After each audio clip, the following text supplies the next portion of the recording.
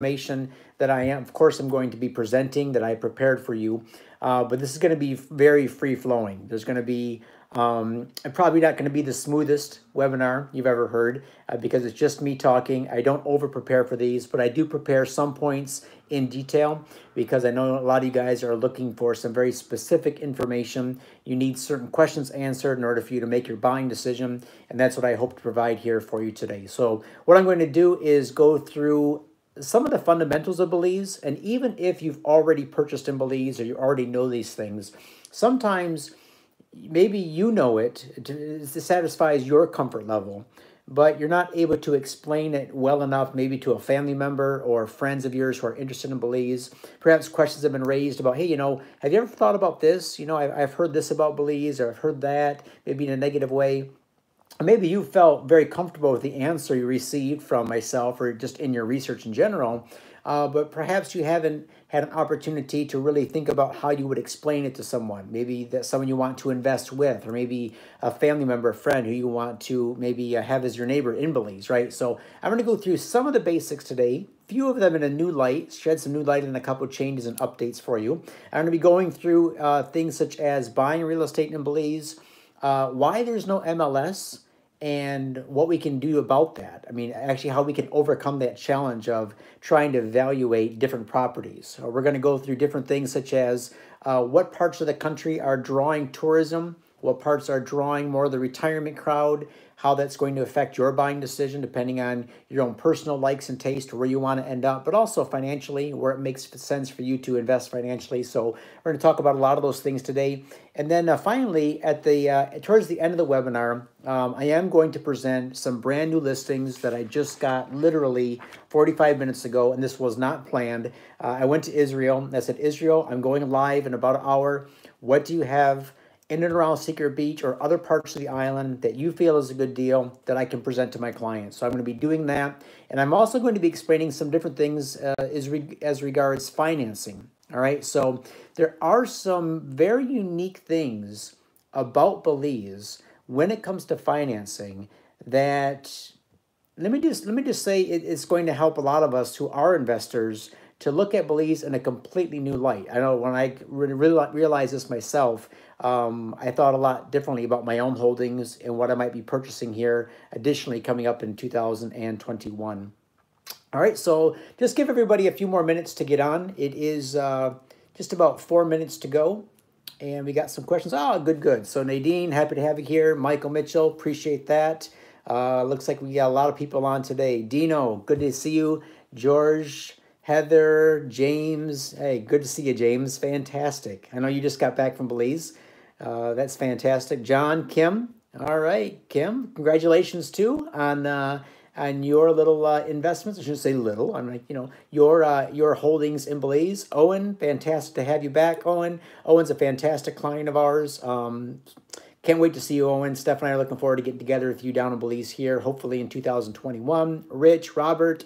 It looks like we have a lot of people on that have invested and or are looking for additional investments, and also a lot of you who are just starting the research. This is good. So we're going to have a nice mix here. Charles Roberts, fantastic. Appreciate that. Y'all, tell us where you're from, too, if you would, in the chat box. Those of you, hey, Raul and Tahika, fantastic. Excellent. All the way from Ontario. Nice to see you guys on. Oh, New York City. I thought, all right, North Carolina. I don't know if you guys can see who's typing in the chat box like I can. San Antonio, Texas. Fantastic. Just got back from Belize, baby. All right, Rich. That's fantastic. Good. We're going to talk about that, too. Charlotte, North Carolina.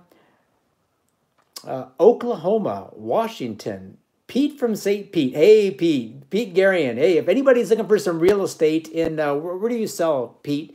What, St. Petersburg? No. Yeah, Pete from St. Pete. Anybody looking for real estate in St. Pete, Florida? Definitely look up Peter Garian. Great guy. He'll take good care of you over there.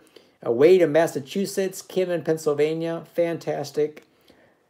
Oh, property management. Sorry, Pete. Property management. If anybody's looking for a good property manager in St. Pete's, Peter's your guy. So, yeah, email me later on that. From the UK, fantastic. So we got people from all over the world. Wonderful. Let me just see. Let's give everybody one more minute because you know how it is. We're supposed to start right at 1 o'clock, but people start logging in, then their computer reboots, and then they can't figure out the Zoom link. So just please give everybody just a minute or two more. Russell Grooms from South Carolina. Good to see you on, Russ. This is going to be fun. So what I'm going to do when I start is I do have some things planned to talk to you about, but I also want to make sure that I answer your questions. So I have some slides. I've got about 100 tabs open on my Google, not Google, on my Chrome. So I'm going to be bouncing back between Google Chrome and spreadsheets and PowerPoint, all these different things, just to sort of give you a good overview of what's going to be coming up. But as you have your questions, so for example, if I'm talking for 5 or 6 minutes and I'm about to move on to a next point, if you have questions, pop it in there in the chat box. And if it's a question that I'm going to be answering later, I'll tell you. If it's a question I can pause and answer on the spot, I'll do that as well. And if I don't know the answer, well, I don't know the answer. I'm not going to make something up. I'm going to do my own research and get back to you. And so we can all have accurate and the most up-to-date information. All right, Kevin and Patty from Arizona, White Mountains. Great to have you on.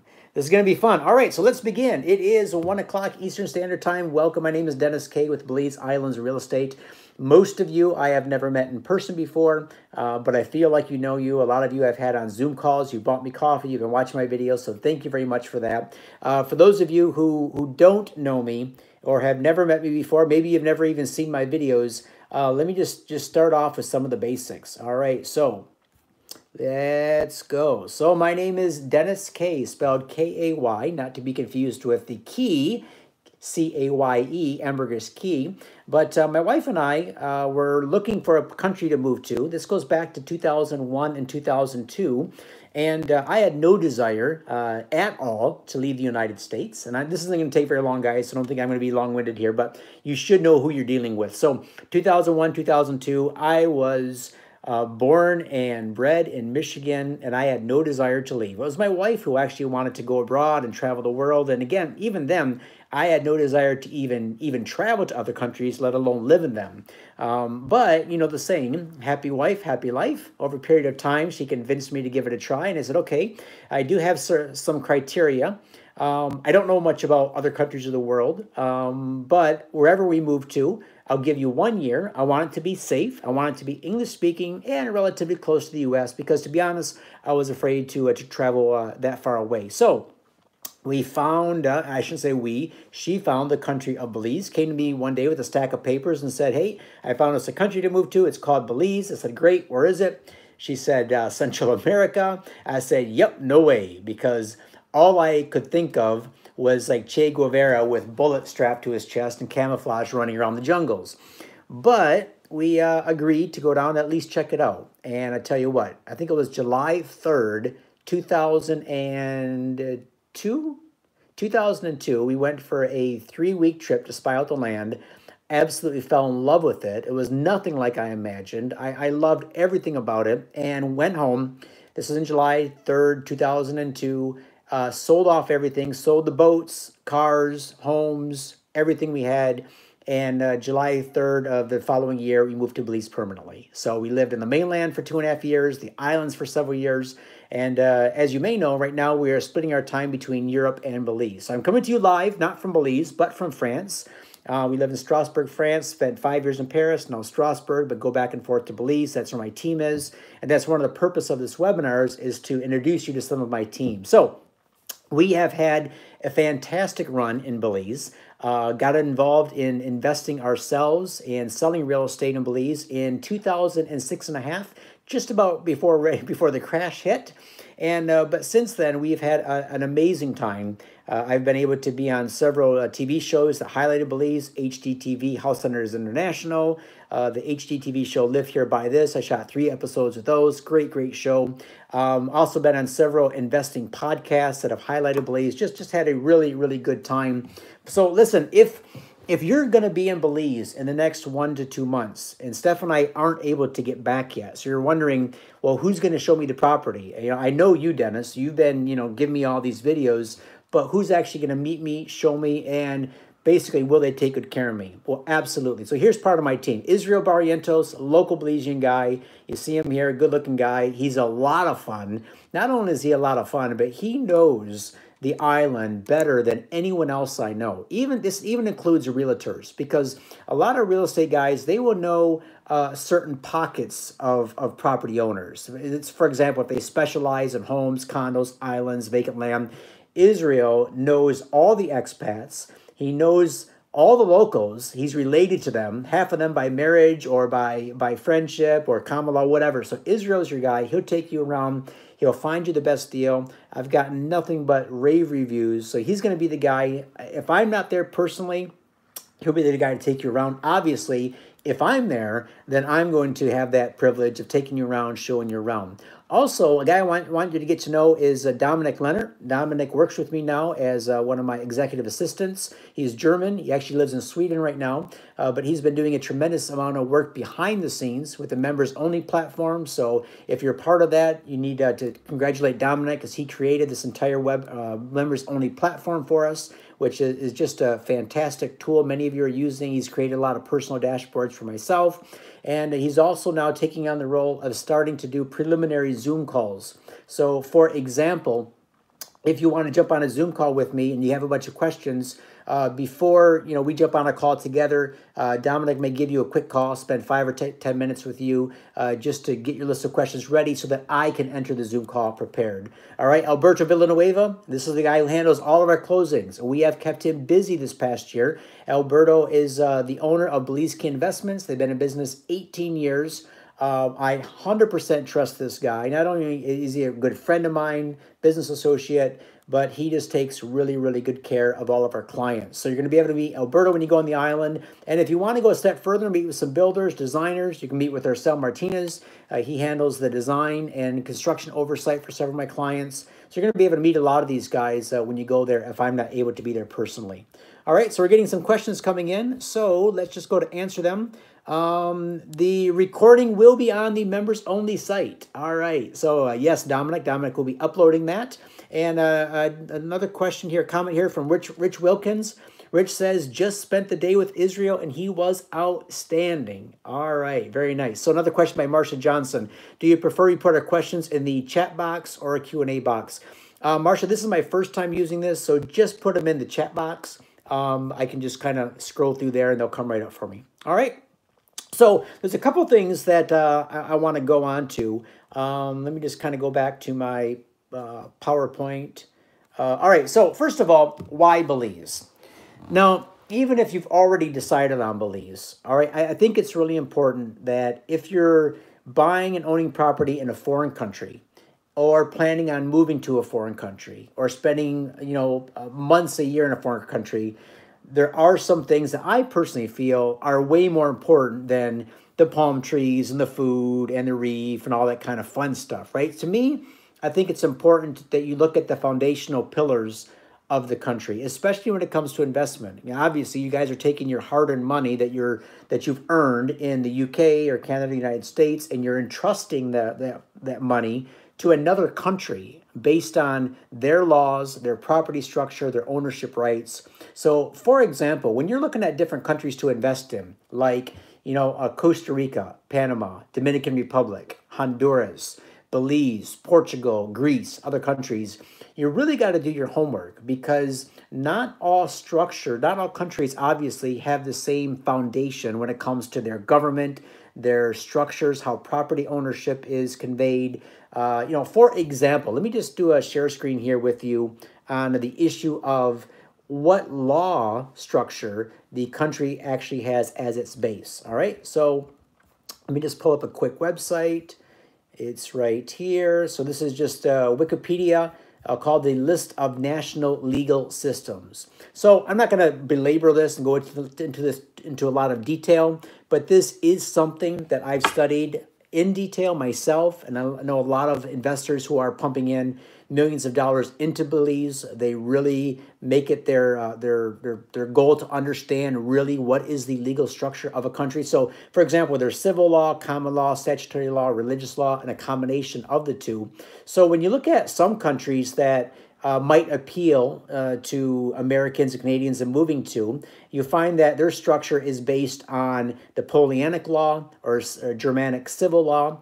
For example, here, countries such as Costa Rica, very popular with North Americans, right? So you have Dominican Republic, again, based on Napoleonic civil law. France, Napoleonic Code.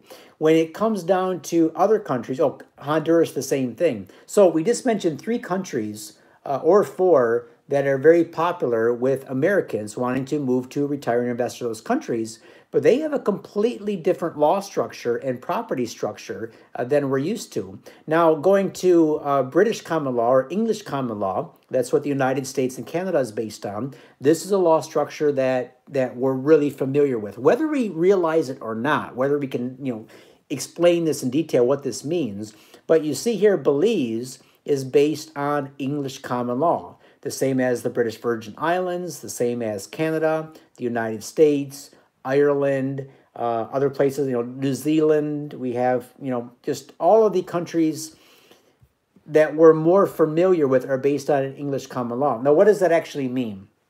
It means that the way they structure their laws, even when it comes down to property ownership, the transfer of title, the guarantees and protections. So, for example, a Canadian or an American can come down to Belize. They can buy property, own property. They can own it in their own personal names. They can own it in a Belize Chapter 250, whatever. But they are guaranteed the same rights and protections for that ownership as a natural Belizean would, as a person who is born and raised in Belize, who has a Belizean passport. So the government is not making any distinctions. This is very different when it comes to property laws or structures, for example, in Mexico, which makes it, they make it easy to own property. We say own, but oftentimes it's just a 99-year lease. You don't actually own the property. You have to have a local, be 51% owner of the company. There's a lot of things going on with that. Not saying that Mexico might not be a good investment, but if I'm buying something in a different country, I want to make sure that I can own it fully. All right, so that's one of the benefits that comes with Belize. That's one of the foundational pillars. Also, what I like is that English is the main language of the country. Now, you might speak other languages, so it might not be a problem for you to go to Ecuador or Honduras and deal with their system, but a lot of North Americans don't speak Spanish or don't speak another language. So for them, being able to come down to Belize and go into any doctor's office, any hospital, any bank, any lawyer's office, read any real estate agreement, right, and have all of that to be in English without having to be translated, there's just a huge benefit in my mind and a huge protection. Also, we see that the protected areas and the rights and protections that Belize has set up. So, for example, a lot of people are asking, what is Belize doing to protect what it has? And in other words, is it going to be overgrown? Is it going to become something like a Cancun or Playa del Carmen? Is the progress that it's making, the development that we're seeing, going to get out of hand so that it ruins its natural beauty and the reason why people go there in the first place? All right, so that's a very legitimate question. So let me answer that by going to this website right here. So let me just go through a couple and find the one I'm looking for. Right here. All right, list of protected areas of Belize. So I'm just going to go through very quickly. I mean, a maximum of 2 minutes on this, but I encourage you, go to Wikipedia, look up this list of protected areas in Belize. Belize has set aside 26% of its landmass to be completely protected, either part of national parks, marine reserves, United Nations World Heritage Sites. We have all these places. There are several, major national monuments in Belize, lots of nature reserves, wildlife sanctuaries, and a lot of those are around Ambergris Caye. The reason a lot of you are on today, you want to know more about Ambergris Caye. So when you look here, you have, let's go down to the marine reserves. So you have the Bacalar Chico Marine Reserve. That's on the northern part of Ambergris Caye. That's 15,000 acres, right? You have the Key-Calker Reserve. You have the Glover's Reef. You have Holchan, which is 3,500 acres. That's just off the east coast of Ambergris Caye. You just have so much going for it. So Belize has really done a good job at making sure that it's not going to be overdeveloped, right? And one of the things, too, you got to look at in Belize is that compared to a place like Cancun or Playa del Carmen or Tulum. Those places are able to boom like they are because those were created by the government of Mexico. You know, going back into the 70s, there was nothing in Cancun. The government of Mexico actually said, we want to create mass tourism. What area of our country has the best weather, the best beaches? Where can we pour billions of dollars into and just force the growth? And they've done that with Cancun, Playa, Tulum. Awesome places. Steph and I love to visit those places. Belize is at the complete opposite end of the spectrum. Belize government doesn't have any money. I'm just being straight up. They don't have funds for infrastructure, all right? So they can't just pump millions of dollars into an area. They don't, for the most part, build roads, put in infrastructure, put in electricity, put in water systems. A lot of these are done with private money, developers, individual owners. And so that right there limits the amount of growth. But also, there's an inherent absorption rate in Belize. We can only absorb so much infrastructure coming in at one time. We can only absorb so many properties transferring hands, right? Everything kind of has to go through at the pace that Belize allows for, including building. So, for example, when you come down to Ambergris Caye, you might see hotels, resorts being built, and it might take them 5 or 6 years to build, where in the United States or Canada, that might be a 1-year build done, right? So it just grows at a lot slower rate. So where are we going with that? Let me just see if you guys had any questions. All right. Okay, I'll answer that question later, Parrish. Excellent. Let me just go back to my PowerPoint here. All right, so now once you get those basics out of the way, right? So why do I feel Belize is getting so much attention right now? Well, first of all, I think those are the reasons I just told you that you should seriously consider the foundational pillars, the government structure, the property laws, how English is the main language. Then you start to look at, okay, now what is the kind of lifestyle I'm going to be enjoying, or what is the financial returns if you're an investor? So first of all, the weather. Obviously, I don't need to tell you about the weather. If you want to know what the weather's like in Belize, just come down. It's really awesome. If you like swaying palm trees and warm, balmy weather and being able to snorkel, dive, and fish and sail and swim in the ocean year-round, Belize is for you. The lifestyle, extremely laid back, all right? Not fast-paced, not busy. Yet, in some areas, you're still going to find enough to do so you don't get bored. Belize also offers tremendous adventure. Go back to that Wikipedia site. Look at all those areas that you can visit, the wildlife sanctuaries, the bird sanctuaries, all those different Mayan ruins, the jungle reserves, all that kind of good stuff. There's just so much adventure happening in Belize. And also, people are coming down to Belize basically to escape. You know, let's just be honest. 2020 has been quite the year, and we are seeing a lot of migration and immigration take place within the United States and Canada, but also going abroad, you know. So, for example, here's just some teaser pictures. These are pictures of Ambergris Caye. If you can see yourself here, that's why you're probably watching this webinar today. But let's just kind of go to the why Americans and Canadians are moving. We're not going to leave the Canadians out, but we see that immigration is taking place, all right? So, for example, 2020, we see people are obviously leaving certain states, New York, California, Ohio. Now, why is that? Well, some of that is politically motivated, right? Some of that is motivated by taxes or business structure or opportunity. But we see, obviously, there is migration going on within the continental United States. But we're also seeing people taking it a step further, all right? So they are saying, I don't want to just go from New York to Florida. I don't want to just go from California to Florida. I want to go abroad because abroad is where I think I can really escape the madness, all right? Where I think there's going to be some opportunity. So, for example, when you look at how many people, how many more people today are willing to look at retiring and investing abroad compared to even 10, 15, 20 years ago, the number is outstanding. So, for example, right now, the United States Social Security Administration sends checks to 700,000 people living outside the United States into foreign countries. And it says that that's a steady 40% increase over 10 years. That was before COVID. That was before the pandemic, right? That was, these numbers here go back to 2019. And what these are looking for in a country is everything we just talked about: adventure, better quality of life, maybe a lower cost of living, cheaper taxes, better weather, all that kind of stuff. And so we're seeing a lot more people start to look at Belize in a very serious way. In fact, since the pandemic hit in March of 2020, we've seen an 800% increase in the amount of inbound traffic of people looking to buy, invest, and move to Belize. So before I go to this screen, let me just check and see what kind of questions have been coming in here. Question, 3 years away. It says, my wife and I are likely 3 years away from being able to invest in retirement property. Do you think prices across the Key will be far higher than they are now? Yeah, absolutely. No doubt about it. And I'm going to tell you why here in a little bit. But I don't know if you need to wait the 3 years because you think that you're not going to have the funds ready until the end of the 3 years.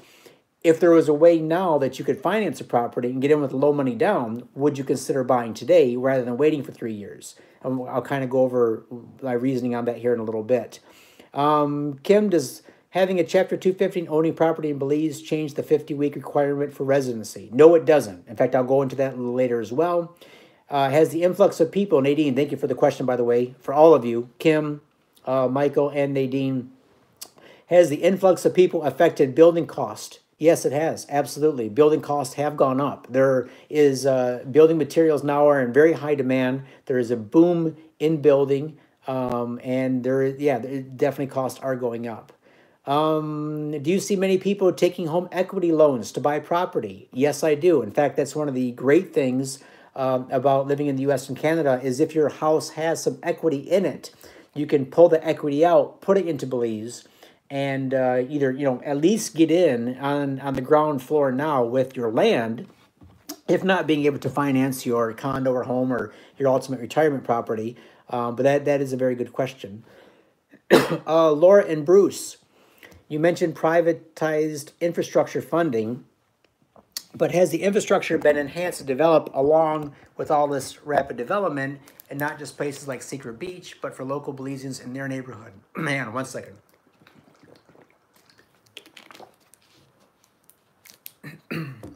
So local Belizeans, that's a great question, Laura and Bruce. And yeah, so the answer is the government has no money, period. And so Belizeans in local neighborhoods that count on government funding for things like infrastructure and roads and services and amenities, no, I mean, I'll be very honest with you. They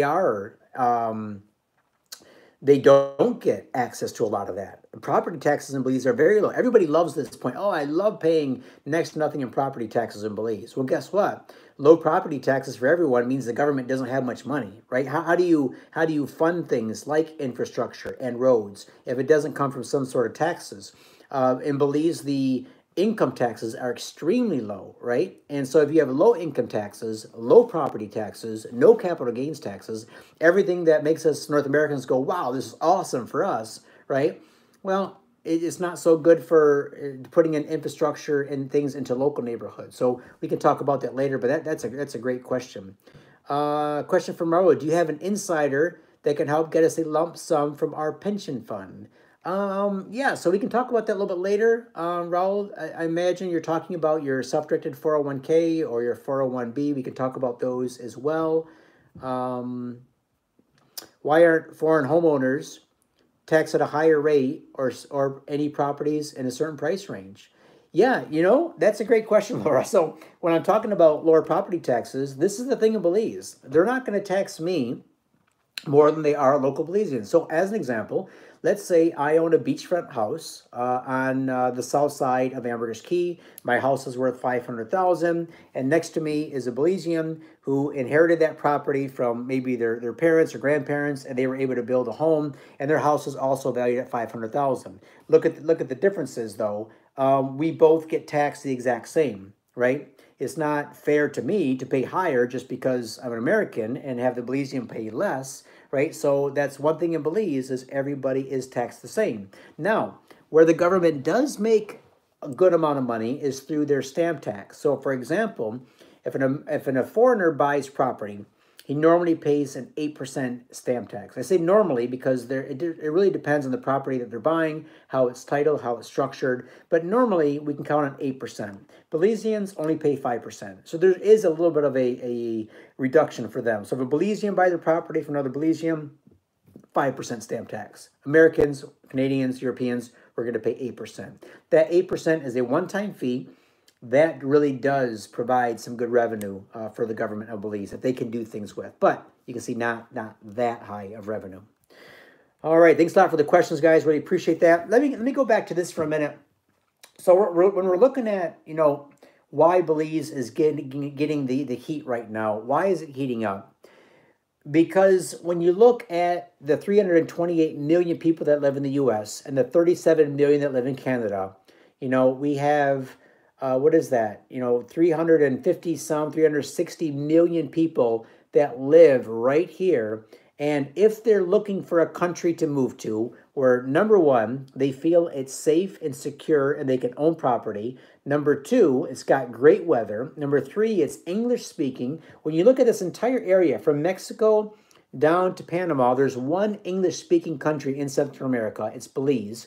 When you go into South America, there's one English-speaking country. It's Guyana, British Guyana, which sits, I think it's right here, one of these. One is French and one is British.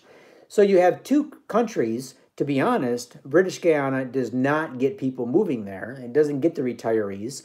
Belize is that one country that people are looking to go to. So that's why we're seeing such this massive uptick, right? So for example, if you were to go and just type in, what is a great country for an American to move to? Best places to retire. So for example, I went to the guys at International Living. And remember, all these articles that you guys see online, whether it be in Forbes or on CNN or International Living or Escape Artists and all these, these are all written by people that oftentimes have a certain bias. They're selling something, whether it be the report on the country they're featuring. But just check this out. World's best places to retire in 2021. And this is based on the North American market. All right. So what do we have here? We have Vietnam. All right. I've never thought about retiring in Vietnam. I don't know if many Americans would, but Vietnam is certainly an interesting country. They go ahead to make a good pitch on why that is. Malta. All right, you have Malta here. France, all right, I live in France, so, a good portion of the year I'm here in France. I can see why France would be attractive to a lot of North Americans. Malaysia, that's an odd one for me. I don't know of a lot of Americans wanting to live in Malaysia. Ecuador, all right, cost of living in Ecuador is actually very reasonable. So I do know some American friends of mine who have moved to Ecuador. Portugal, all right, a little bit cheaper. You're still in Europe. Colombia. All right, what else do they have to say? Mexico, of course, Mexico. Mexico is still pretty popular. All right, and of course you got Panama. That Panama looks a lot like New York City to me, right? So, and of course they all have their pros and cons with each of these areas. But here's the thing. Belize is close to the United States. Very easy to get to for most of us. All right. Again, for all those pillars, all those foundational pillars, it meets our needs. And we don't have to fly 14 hours or more with layovers to get to places like Malaysia, South Korea, Australia, New Zealand, all these places. For example, I know when I'm in Belize, full time, if I need to get back home, something happens to mom and dad, or we need to get back home quickly, boom, I can be on a plane that afternoon. I can be back to the United States. Or when I'm doing business, a lot of you guys who are looking to move to Belize, you're still operating businesses back home, either remotely online, or maybe you are doing it through, maybe you have a team back in North America that you're communicating with regularly, just to be in that same time zone, right? It saves a lot of hassle. So those are all reasons why Belize is getting a lot more attention right now than it did before, and as you can see that there's a lot more activity in Belize.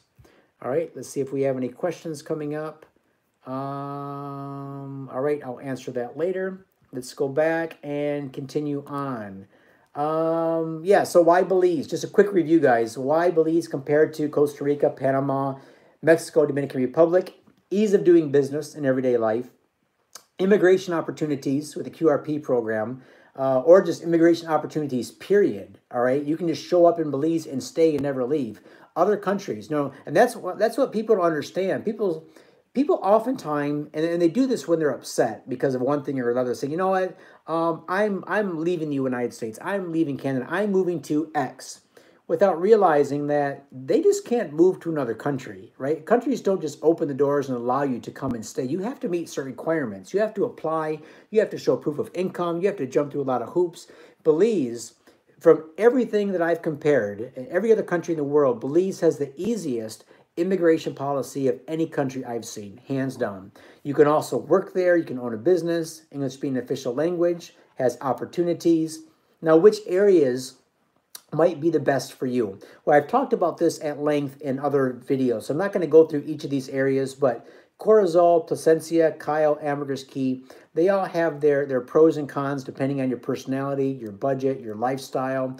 So again, I've gone through this before. These are pictures of Corazal that sits on the Mexican border.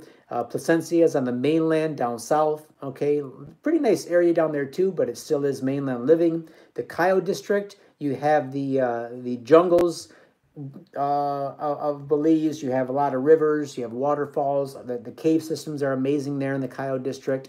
Kicalker is Ambergris Key's sister island. Also a nice little island to live on. Very quiet, very small, beautiful, beautiful place. And then finally Ambergris Key, which is the island that many of you are looking at.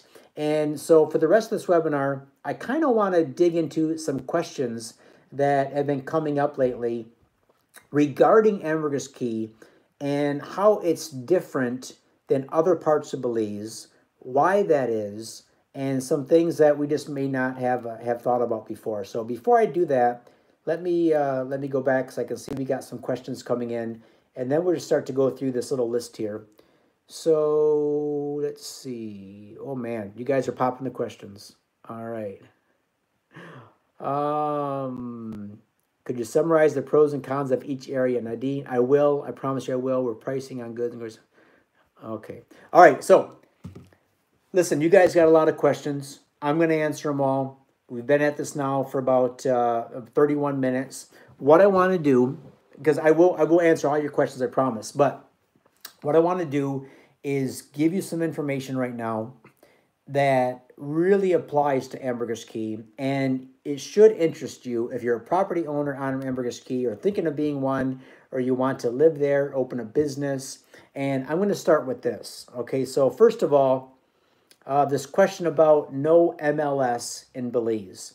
All right, that's an issue. Number one, that there is no MLS. Number two is that there is no MLS. There are no, I shouldn't say no.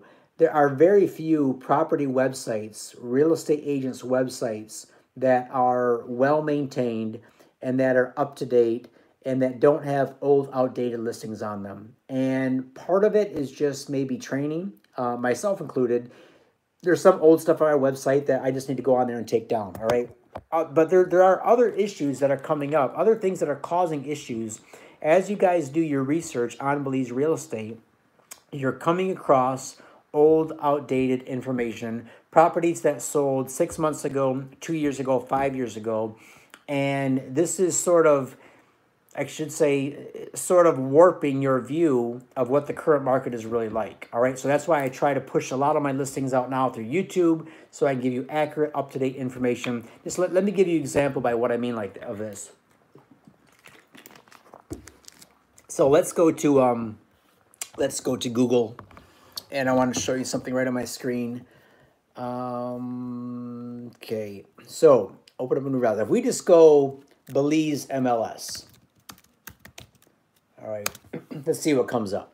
I told you there's no Belize MLS, but it says right here, Belize Real Estate MLS.com. All right, so let's click on that and see what this is.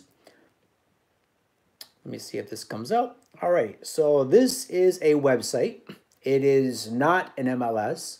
What it is that the owner of this website has gone to other real estate agents' websites and they have selectively pulled off listings and things that they feel they're basically they're attracting leads through here, right? And more power to them, you know. But the problem is a lot of these listings are old and have sold a long time ago. So, for example, here is one of my personal listings, parcel number 8642 at Secret Beach. All right, so if we click on that, it shows the price as 185. Here's all my pictures. All right, there's my sign on the property. This is my write-up. All right. The problem is this sold January of 2020. All right, it's even got my video on there, right? So this sold of January 2020 for 185. So the problem is if you guys are researching websites, you go, hey, Dennis, I saw this listing on the MLS for 185. Yeah, that was the prices 14 or 15 months ago. Right now at Secret Beach, the last 4 or 5 properties that we've sold have sold between 235 and 250. And right now there's nothing left available under 275. And I say, well, Dennis, why would that be? What would happen in 12 or 14 months to make a property go from 185 up to 250 and 275? Easy. You know what happened? There was a road that was built. So for those of you who are used to seeing my Google Earth overlay map, just check this out. And Google Earth hasn't even updated, but those properties that I was just referring to, all up in this area, all right? So one sold for 185, these are now selling for 250, 275. This road now has gone in. So all of these beachfront properties, second row and third row lots, now have road access. Now, what happens when a property that was previously boat access only, all of a sudden has road access? The prices are going to skyrocket. They're going to go through the roof, you know, it's because right now, people that want to have a beachfront property, that want to have road access, before that wasn't an option. Now it is. So guess what? Prices just went up. All right. If we go back to the whole MLS thing that people are looking for, right? So that's just one example. But this website here is full of examples like that. Let's just go back to our Google search here, typing in Belize MLS. And let's just see what comes up. What else comes up?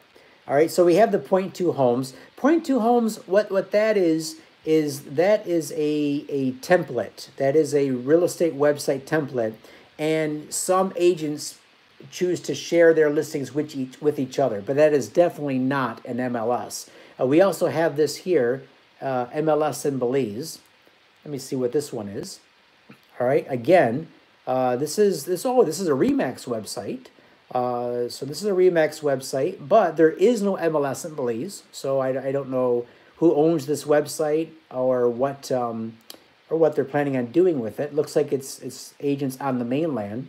They were able to capitalize on the domain name, but this is not an MLS in any way, shape, or form. So if you go back one more time, and there's a point I'm making here that I think you're going to enjoy. So here's one, MLS Ambergris Caye. All right, so you would think, well, this is an MLS. What this is are 3 reputable companies, Barrier Reef Realty, Ambergris Seaside, and Sunrise, that do a good amount of business on the island. They decided to partner up, and so you'll find listings from all 3 of these reputable real estate companies on Ambergris Caye, and if you go, and they keep the site up. But it is a MLS, but it's not an all-inclusive MLS. Where's the Coldwell? Where's the Remax offices? Where are all the other companies that also are reputable on here? Well, they're just not invited to participate, all right, for one reason or another. So there is no MLS, but even if there was, here's the thing. MLS only works in mature and developed markets, all right? Because, as an example, you go to buy property in St. Pete's, Florida, or somewhere to Florida. Let's say you're moving to Florida. You're moving to Orlando. So you look up a certain area on Zillow, and you're looking at all the houses. You can see, okay, in this general neighborhood of 500 houses, these 2- and 3-bedroom homes are all built between 1985 and 1990. They all have a similar age. They're all similar style. They all come with basic services and amenities convenient to that neighborhood. So you can expect to pay between this and this for a house, all right, within reason. How do you do that in a country like Belize? We don't have 2 homes side by side that even are the same size or even built out of the same materials, or even, there is no gated communities in Belize. A house could be built 20 years ago or 2 months ago. So when you're looking at property in Belize, you might think, well, geez, Dennis, how do I know I'm paying fair market value? How do I know I'm not getting ripped off? How do I know I'm not overpaying? Just look at the websites. Do you think you're overpaying for a lot of Secret Beach for $275,000? Do you really think that it's overpriced? Well, if you do, then just compare to what else has been selling around there. What can you get a property for on the southeast side or the northeast side, or maybe off-grid, somewhere down by Laguna Estates? So the thing is, what I'm telling people, there is no MLS, but just look at what is selling. And just know that if you're working with someone reputable that does a lot of this, they make it their business, they want you to get a good deal. They want everybody to get a good deal. The seller, the buyer, the agent, they want everybody to go away happy. So they're going to really do their best. And you tell you what, I'll tell you if a property is overpriced, right? And there's a lot of stuff that I don't promote because it is overpriced. And it's just way, way out there. Like, I'm talking like, I wouldn't even consider that because it really is a ripoff, right? So I'll tell you that up front. But there is no MLS in Belize. Now, the second thing that we need to overcome is it a developing market or is it a mature market? And what I mean by that is it depends on your timing and when you're looking to build, when you're looking to go vertical, when you're looking to invest or flip or whatever, that you should be looking at a market that is mature, that everything is in place, or you should be looking at something in the path of progress. And I'm going to be kind of getting into that here as I answer your questions. But again, watch out for the old, outdated, and inaccurate info on the internet. Realize that right now, Belize is seeing a huge supply and demand issue. Inventory is very limited. Agents are scrambling for more inventory. And once I come back from answering a few of your questions, I want to talk about the issue of financing and why that's very interesting for those of you who are investing in Belize right now. All right, so let me take a drink of water. And if you got questions, pop them in the chat box. And we'll go from there. All right. Okay. Any questions on what we've covered so far regarding MLSs, regarding property values? Okay. Very good. All right. So the issue of financing. A lot of questions coming in right now, and a lot of people that I'm getting on Zoom calls with are saying, Dennis, prices where I live for homes are going through the roof. They are insane. Almost everybody I talk to in the US and Canada is experiencing this. There's a shortage of homes. There's multiple offers coming in on homes. As soon as something is listed, within 3 or 4 hours, there's 10 offers on it above asking price.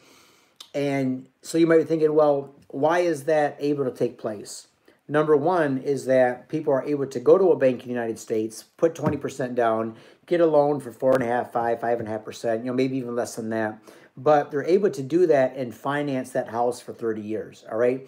And there might be multiple lenders, multiple banks that you could work with, right? So, for example, if I see a house in the U.S., I want to buy the house, I write an offer, boom, I can go to several banks, get the loan. I know it's going to close in 30 days because it works like clockwork, right? This is something that they do this. The machine that exists for the sale of real estate in the United States is just massive. And the banks know what to do in the case of a default. And they do as much as they can to protect themselves with credit checks and everything else.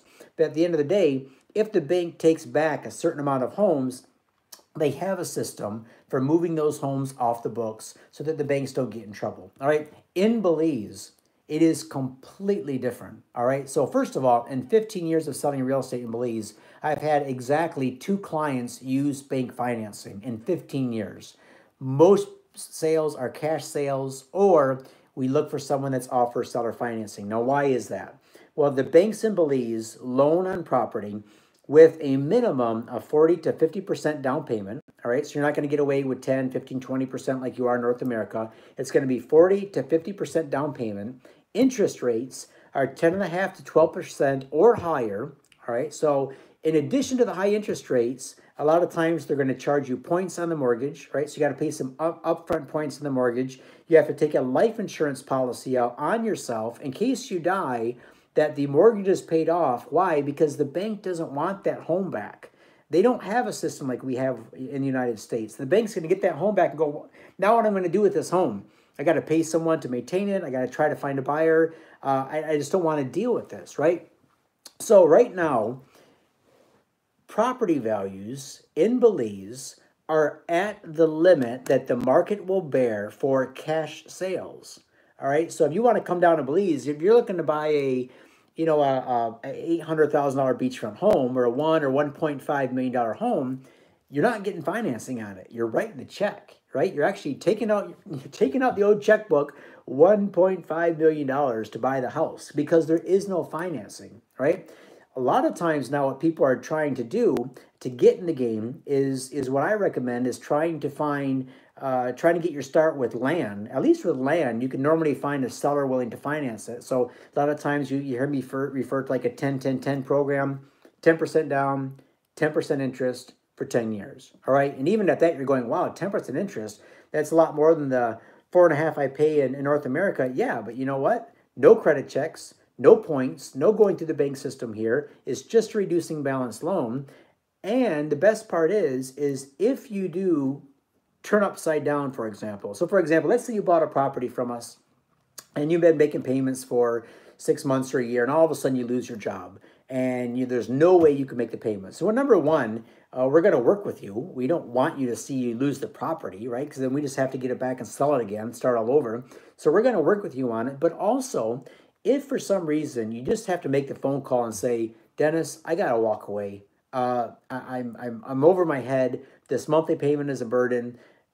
I just need to walk away. If you do that, that's all that happens is you walk away. You lose the property and what little bit of money you had put down, but that's it. You walk away. There's no blemish on your credit report. There's no reporting of this to the IRS or any sort of financial entity. You walk away, doesn't affect your credit. And guess what? When you get back on your feet, come on back down, let's do another deal. Because if you wanted the property in the first place, you probably wanted to get in the future. So that's the way we're dealing with it right now. Now, here's the thing that you might not have thought about. Right now, prices in Belize are being kept at this peak because it's based on the cash market. No financing is available. What happens when there is attractive financing in Belize? What do you think will happen to property values?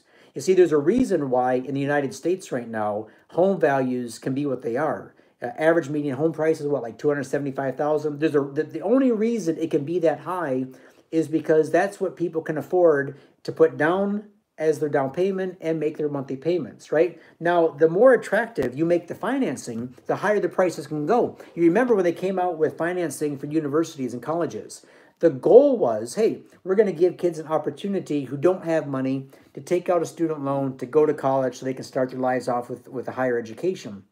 What happened was almost immediately, all the university prices went through the roof because they could charge more. Same thing with cars. I just looked at this today. Back when I was growing up, the average car loan was 3 or 4 years, maybe 5 years. Now the average is 6, 7, or even 8 years. Why? Because car prices have gone up so much that with that financing in place, now it's taking you 8 years to pay off a car when it used to take you 3 or 4. All right, so here's what's going to happen in Belize. Once you find someone able to come in and offer attractive financing. I mean, in other words, financing like what we find in the United States with 15, 20% down, interest rates, in that 4, 4.5, 5, 5.5 range, something in there. We are absolutely going to see a massive increase in prices. Right now, we don't know when that's going to happen. Hasn't happened yet. But for those of you able to get in now, it's good. So don't worry about that little 10% you're paying. And remember, that's a reducing balance loan anyway, right? So you can use that financing for a year, 5 years, 10 years, 20 years, whatever. But that allows you to get in the game now. And that's something really important to think about. Getting in the game now, prices are the same now, and then, worrying about building later on. So now, with that being said, let me get to some of your questions. All right. So Leroy, thank you very much, Leroy. So on a 10-10-10, can I pay down the loan sooner instead of having to do the entire 10 years? So yes, absolutely. So for example, Leroy, you put the 10% down, all right? and then you just make monthly payments. So, for example, you can make the minimum monthly payment. So, let's say that minimum payment is $300 a month. You can do that. And then at certain times of the year, when you have extra money, let's say you get a year-end bonus at the end of the year, you get a tax refund, you have an extra $1,000. You just call up the loan holder and say, look, I'm going to put an extra 1,000 on top of the 300. That extra 1,000 is going to go right to the bottom line and reduce that balance down. And now you've just saved yourself a bunch of money in interest, right? So yeah, you can pay that off anytime. There are no minimums. We don't write that in there on purpose. So for example, if you were negotiating, so here's the flip side of that. Let's say you were negotiating a deal and you said, well, I want to negotiate because if I'm financing, the seller's going to make some money over time. And you think, you know what, I'm going to tell him that so he accepts a lower price and then I'm just going to pay it off in 5 or 6 months. That's kind of being dishonest, so we wouldn't recommend that. So that's why we don't put those clauses in there. But we just trust that, hey, 10, 10, 10, 10, 10, 20, 10, 10, 30. 10% is typical being put down because typically the agent fees in Belize are 10%. So that allows the agent to be made whole. He goes his happy way, and then the seller just takes over from there and starts receiving the monthly payments from the buyers. So you have a question here from Laura and Bruce. We are just not comfortable buying anything sight unseen and have never been to Belize yet, planning a trip in the fall. Do you find great numbers of clients buying without having been to Belize? So yeah, Laura and Bruce. So for example, since when the pandemic hit in March, so about March 3rd, through when they opened up, about 70% of our sales, this is my personal sales, 70% were to people who have never been to Belize, weren't even able to fly down to Belize. But with the on-ground team that we have, taking ground videos, drone videos, Google Earth maps, seeing my YouTube channel, people that have bought before and own these areas, maybe some personal referrals, absolutely people feel comfortable buying sight unseen. I liken it like this. If you were to buy stock in Apple, right, or if you were to buy stock in Tesla, you don't necessarily have to go and visit the Tesla factory or go to Apple headquarters, all right, because you can get enough information you need and you can get reports. You can see the value of the property. You can see what it looks like even because of drone and everything else that we have these days. And you can talk to people who are on the island. So if you wanted to pick up a deal, so for example, you're not coming down until the fall. If you want to wait, 100% back you up on that. I never, ever recommend somebody do something that they're not comfortable with. But that being said, if you find something today and you say, wow, you know what? That's a good deal. That would work for us. Go ahead and buy it. The worst that could happen is you come down in the fall and you go, you know what? This isn't what I thought it was going to be. Ask me to sell it for you and I'll sell it and you can buy something else. But yeah, a lot of people do buy sight unseen, not only sight unseen, but without even having been to Belize. And this is not just small properties. I sold properties to Canadians, Europeans, and a couple from England, beachfront properties. They paid quite a bit of money for and never set foot in the country. But, like I said, we try to provide enough information that they can make their buying decision anyway. So with financing, here's a financing question. Do we need to use a Belize bank? Yes, Leroy, Belize banks are very, very difficult to work with. And when I say difficult, they don't make it on purpose difficult. Their goal is not to be difficult. But there are so many hoops to jump through to get a loan, for example, on a condo or a home. You're much better off to look for someone who is selling with seller financing or a developer who is selling with developer financing, or to try to find some way to fund it through a home equity loan, pulling money out of your self-directed IRA, 401k, something like that. So that's my answer on that.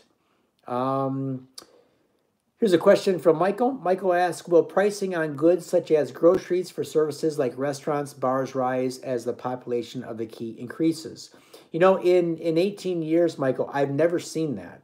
Even at the major restaurants, like the Blue Water Grill, I think I paid the exact same for a salad or a pizza or a filet mignon there as I did when I first visited in 2002, 2003. I have not seen prices increase at all on the key as more and more people come. I'm not seeing that at all.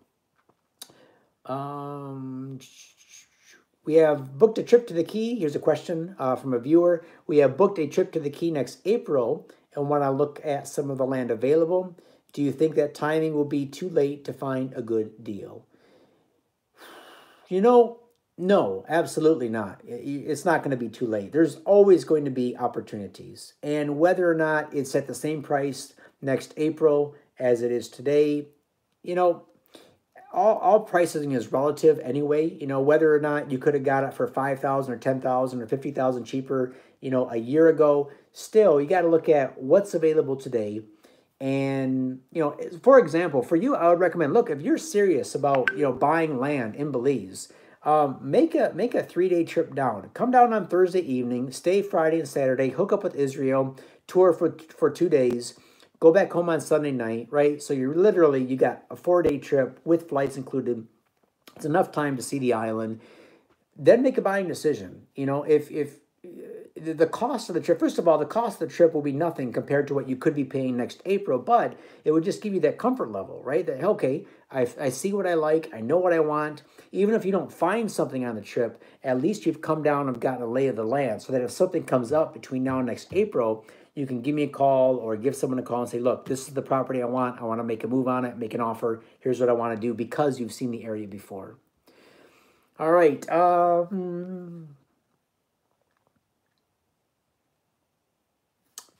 Okay, don't answer. I don't understand that question. I have to get with you on that later.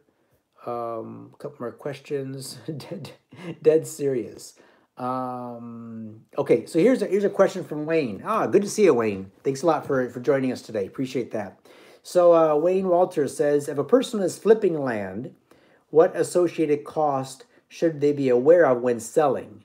The 10% real estate fee, anything else, question mark? All right, so here's a good question. So let's say you buy a piece of property and you get it titled in your name, and then you wait a certain amount of time. Could be right away, could be a year or two, whatever it is.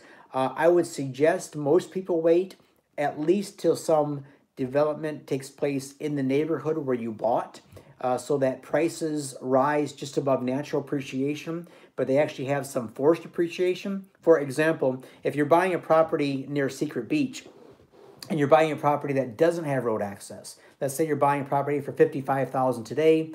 By the time you pay your stamp tax, your closing costs, you got $60,000 into it. So if you got a property sitting there that you just paid $60,000 for, has no road access yet, right? No power in the area yet. Maybe there's not any homes built around there yet. If you just wait for one thing to happen that makes this property now bump up to the next level, what could that be? Could be a road coming in close to it or nearby it. Could be somebody building a home on an adjacent lot. A big one could be power coming in. That is now going to give that property a huge boost, all right? Put it back on the market. Let's say you put it back on the market for $70,000, $75,000, $80,000. The cost that you have now as the seller, the only cost you have are the agent fees. The agent fees in Belize are 10%. 5% on the buyer's side, 5% on the seller's side. But in Belize, the seller pays all real estate commissions. So if you're buying a property from me, I'm getting paid my commission by the seller, right? You as the buyer are not paying my commission. The seller pays commission. And you're saying, oh my goodness, 10%. You know what? It is 10%. We don't have the volume that you do in the United States and Canada. So in the United States and Canada, it might be 5 or 6%. But guess what? You guys are selling multiple homes a month in Belize. We do a lot of advertising. We do a lot of work. The sales funnels that we have to go through in order to get a sale to shake out at the bottom is just tremendous. I've explained this before. So 10% is the rate. That is the only cost you have associated with. You don't have any other fees on that as the seller, okay? So it really works out to be just about equal for both buyer and seller. If you're a buyer, whatever the purchase price you see, add 10% to that price. 8% stamp tax, 2% closing costs. So 10% to the purchase price as the buyer. That's your total out the door price. And then as a seller, you take your list price, your sales price minus 10%. That's your net. All right. So it's about equal. So both parties are paying 10%, 10% to the seller, 10% to the buyer. All right. So let's see. More questions are coming in. How easy it is to work there. Do you have to start your own business or can you work for someone? Okay, so Belize is one of those countries that it is very easy to work in Belize. When I say easy, if you find a company that is willing to hire you, perhaps you have a skill that they can't find locally and they need your skill set, right? that company can apply for your work permit. They can sponsor you. You can work in Belize. Or if you open up your own business, all right, and you got to look into different types of businesses, but oftentimes, if you're opening up a business that is employing local Belizeans, if you're creating some economy for the country, very, very easy to do that. Another thing you might want to look at doing, and this is what I recommend to all my clients, is trying to find something that you can do online, all right? Something you can do as, coaching, counseling, consulting, web design, teaching English online, whatever it might be. Try to do something online so that you're not counting on earning Belizean dollars. Try to earn U.S., Canadian, euros, British pounds. Try to get your income coming in from other countries that you can sit on your computer, watch the sunrise in Belize and listen to the birds sing as you're making money. That's the best way to go, right? So to try to make a living in Belize, that is probably the number one challenge that my clients are having, especially if they're not retirees, if they're younger, where they need some income. So if you're moving down, you're younger, you still want to work, you're able to work, or maybe you need to work, you need to make some extra money to fund your life in Belize, that is a challenge to come down to Belize because you're not able to take jobs away from local Belizeans. You don't want to do that, for one, but also the pay scale is much lower, and it's just very difficult, right? So if you want to open up something like a cafe, restaurant that's going to generate a lot of revenue in good areas, up and coming areas that gets a lot of traffic, that's your best bet. Or just try to do something online.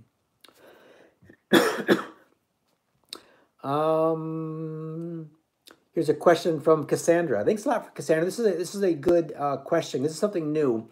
Cassandra says, we can't find any information on the Belize Investment Residency Program. I understand it's an investment of $250,000 US. Is that on one land purchase or an overall investment, certain period of time?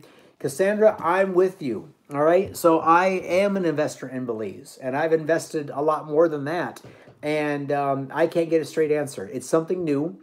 But from what I understand from talking to people is that if you invest in $250,000 into real estate, and I don't know if this is one home, one condo, multiple properties, that you are granted, and I think it's a 1 year, basically like a 1 year visa, a 1 year stay. So it's not a permanent residency as I understand it. Now that 1 year might be able to be converted into some sort of permanent residency, but I also have no clear answers on that. And I'm not able, I've been trying myself to get clear answers. I think it's so new, just like this new program that Belize is launching, this work from where you vacation program, where they want to attract digital nomads down and give them some sort of visa, some long-term visa. That's all in the works. Right now, it's not been detailed as far as exactly how the program will work, but that is something that the Belize government is mindful of, is attracting people that have online businesses. They want to promote this, just like other countries do, like Georgia and Estonia, and I think it's Barbados, some of the other countries. They're actually, putting out the word like, hey, we want you to come. We want you to work online because you're going to spend your rent money here. You're going to buy property. You're going to, spend your money at all of our restaurants and everything. So this is the way I think Belize is going to try to attract a younger crowd, in addition to the QRP program, which has been in place now for several years. All right. Just going to grab a drink of water, guys. Thanks a lot for the questions.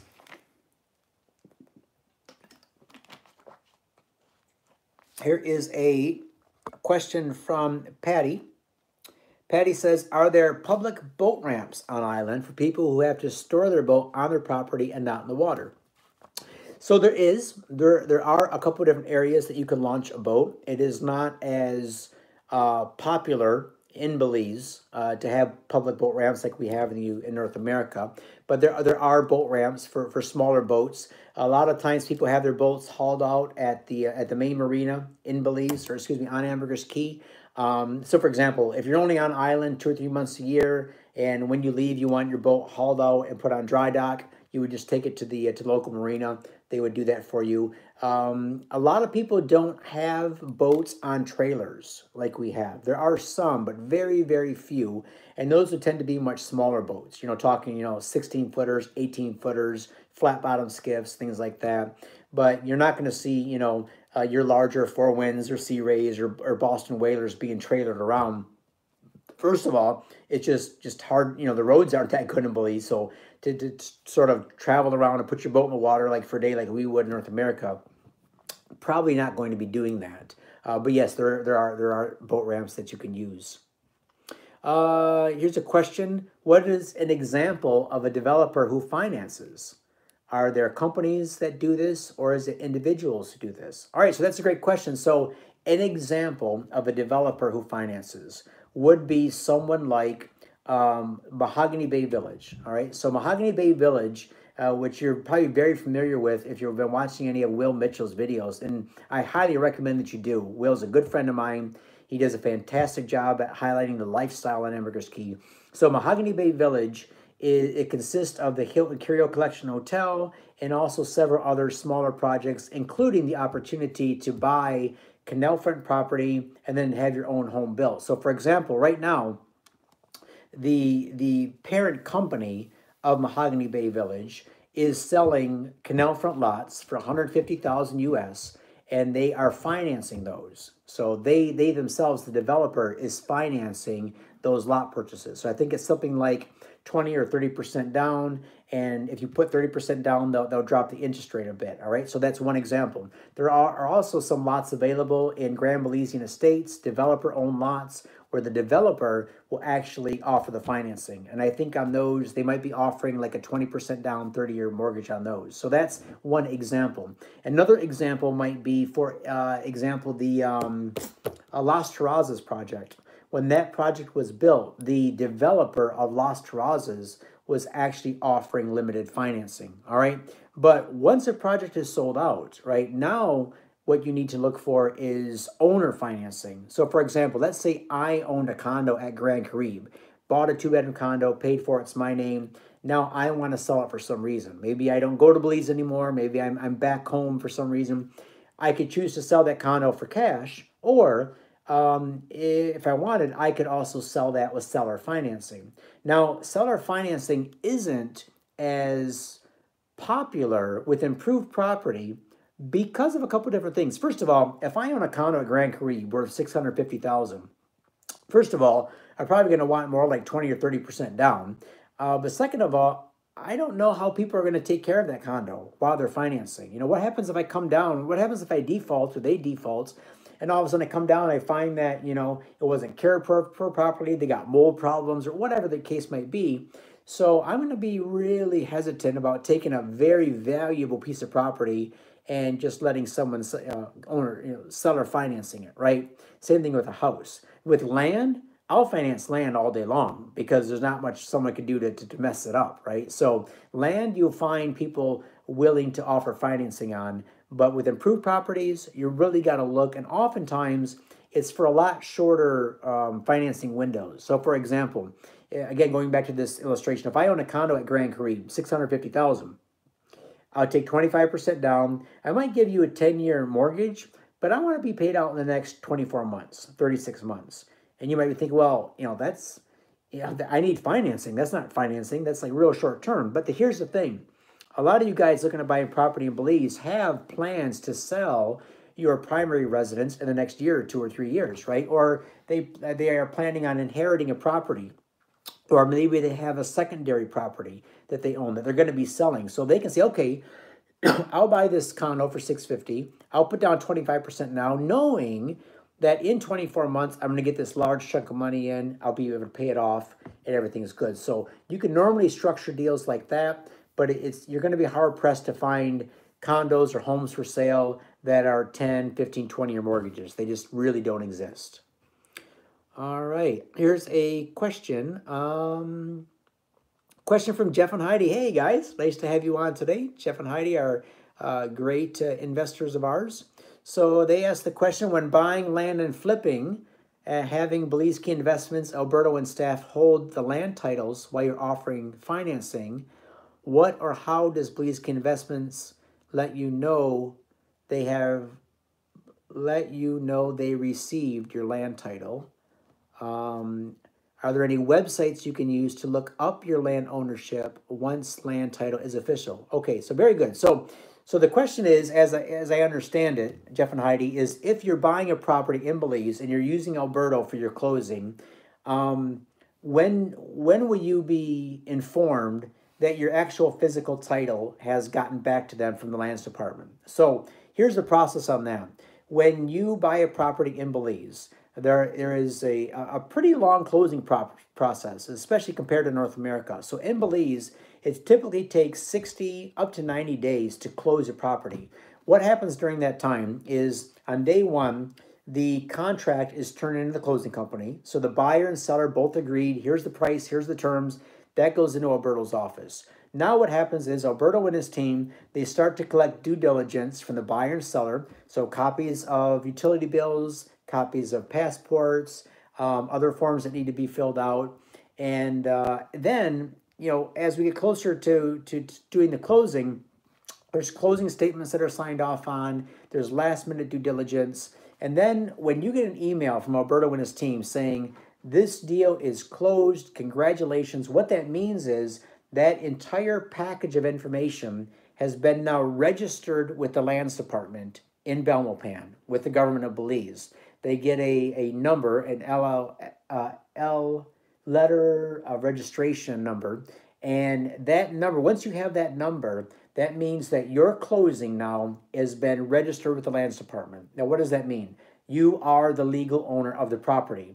Now, what the lands department does is they now have to go through all that due diligence, look at everything, and what they need to do is process that. Now, the lands department is a very, very small team of professionals working, and they can only flow through so much processing. Now, Alberto and his team, they can keep sending the paperwork to lands department. The lands department eventually is just going to have stacks and stacks of processing to do, but the property is yours, right? So as soon as that is turned in, the property is yours. It might take 4 months, 6 months, or 9 months for you to get the physical title, but the property is your property, all right? So just because you don't have physical title. Now, if you want to check on this yourself, just ask Alberto and his team for the LHS number. You can call Belmopan, Lands Department, say, hey, please check on the statuses for me. They'll tell you.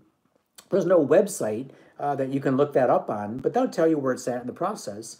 But once Alberto's office gets the physical title back, they'll call you. They'll say, hey, look, do you want us to hang on to your title? Do you want it FedExed? How do you want us to handle this? Because that title is very important. That's your original title. But you've been the legal owner as soon as that package was registered with the lands department.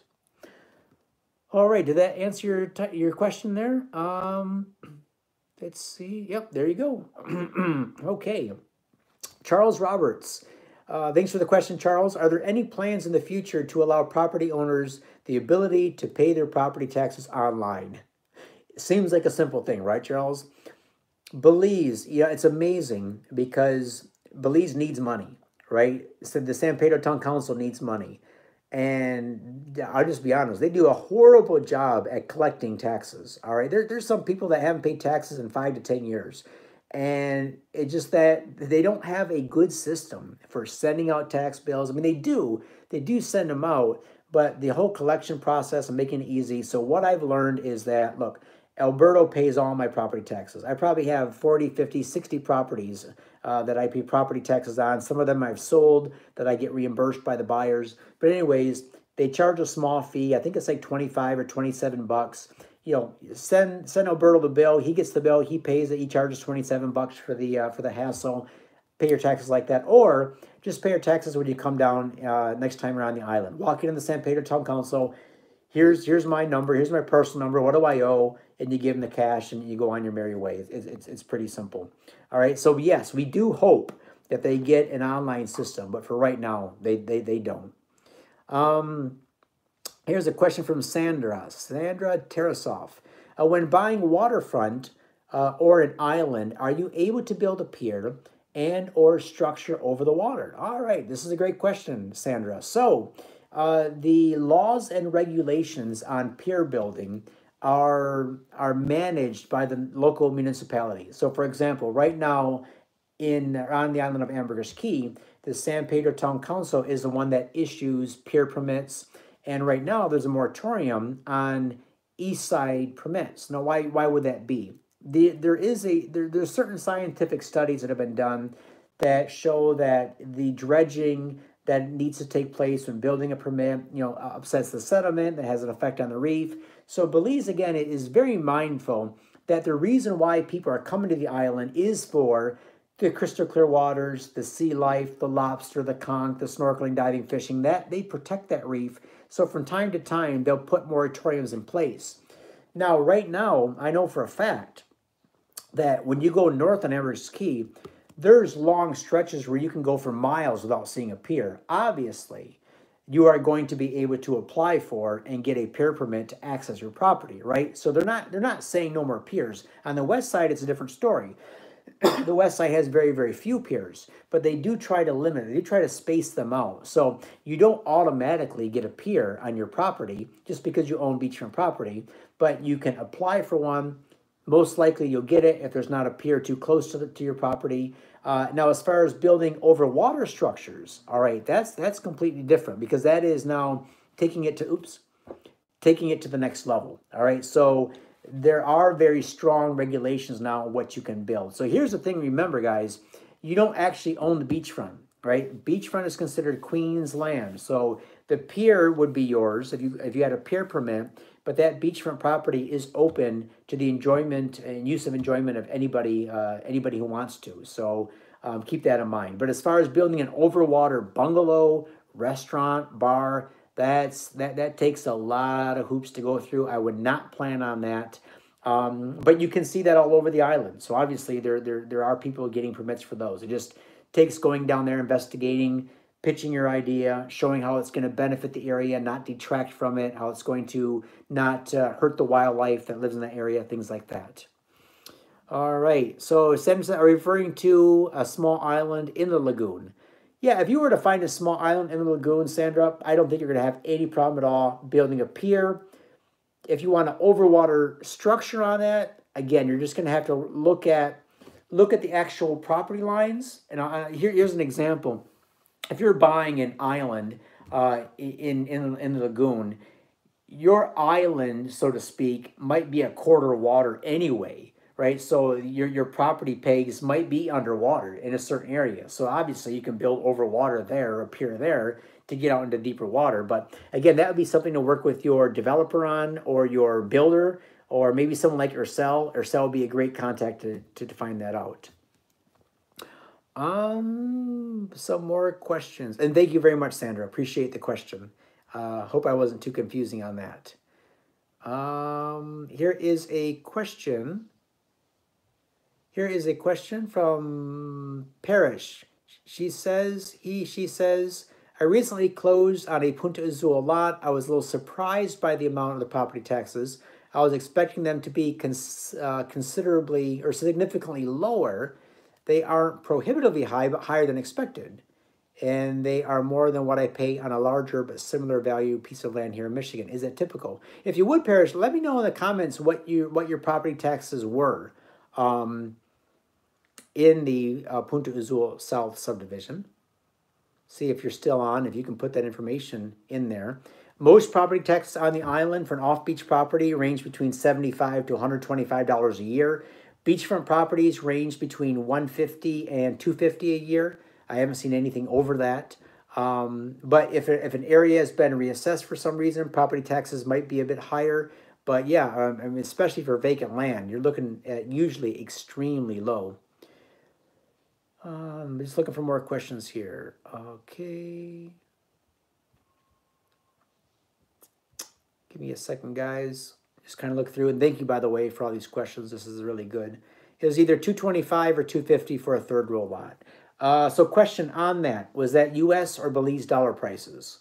So the invoice that you got from the San Pedro Town Council, take a look and see if it's an invoice from the San Pedro Town Council that's Belize dollars.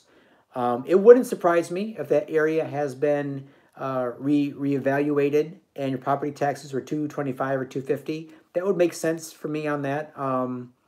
Yeah, more than maybe what they had been in the past, but certainly reasonable. But yeah, let me know if that's Belize dollars or U.S. dollars on that when you get a chance. So let me just kind of go back and just to kind of close out a few things that I wanted to talk about, because I said that I wanted to give you some examples of some properties that we had available. So let me just do that now, and then we'll go back to answering some questions. So these just came in from Israel today.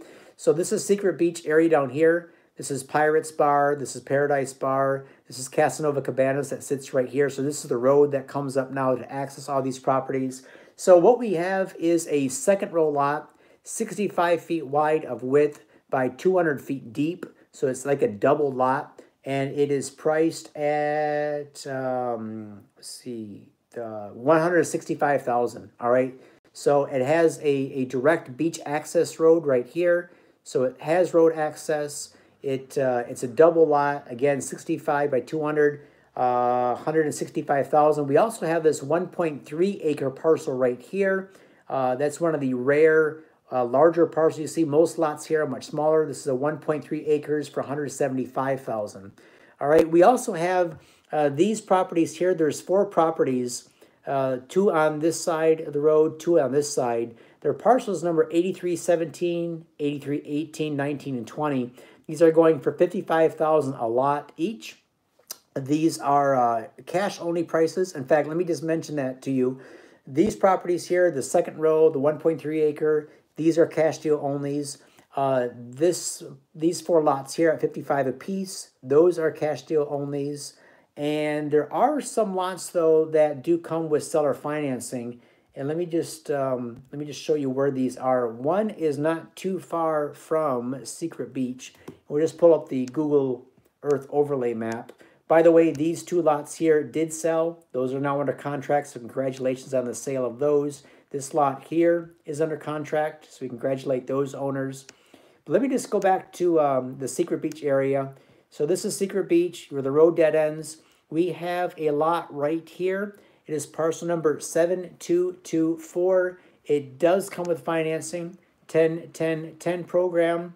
And from there to Secret Beach, it is probably, I don't know, half mile, 0.41 miles. All right, so a lot of you guys have been asking me about properties that come with seller financing.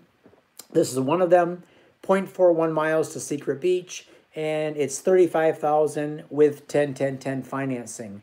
What I also have are 2 lots in the Paul Maya Woods subdivision.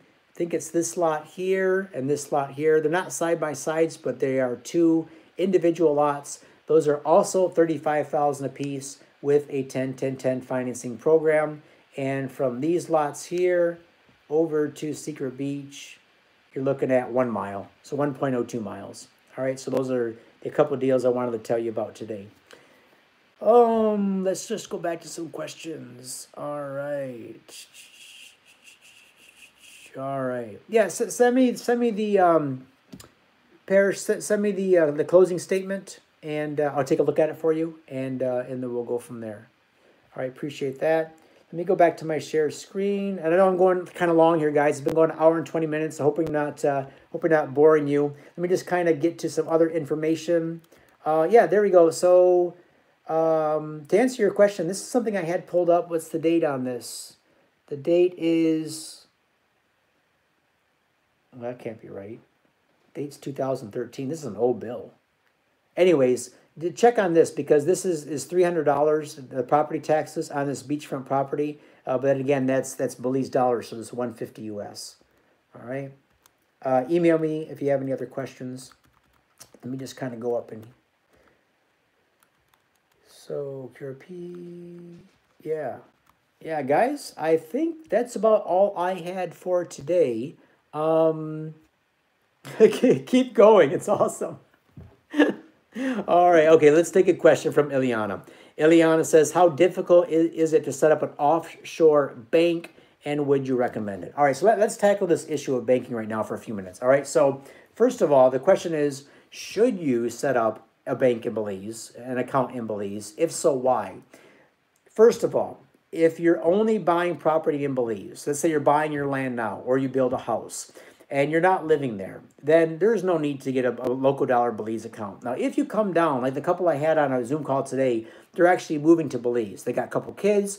They're going to live in Belize full time. They're going to be, paying electric bills, internet bills, maybe some staffing, things like that. They're going to be wanting to be able to write checks in Belize dollars. All right, so they would want a Belize bank account. Now, to get that, you have to be a resident of Belize.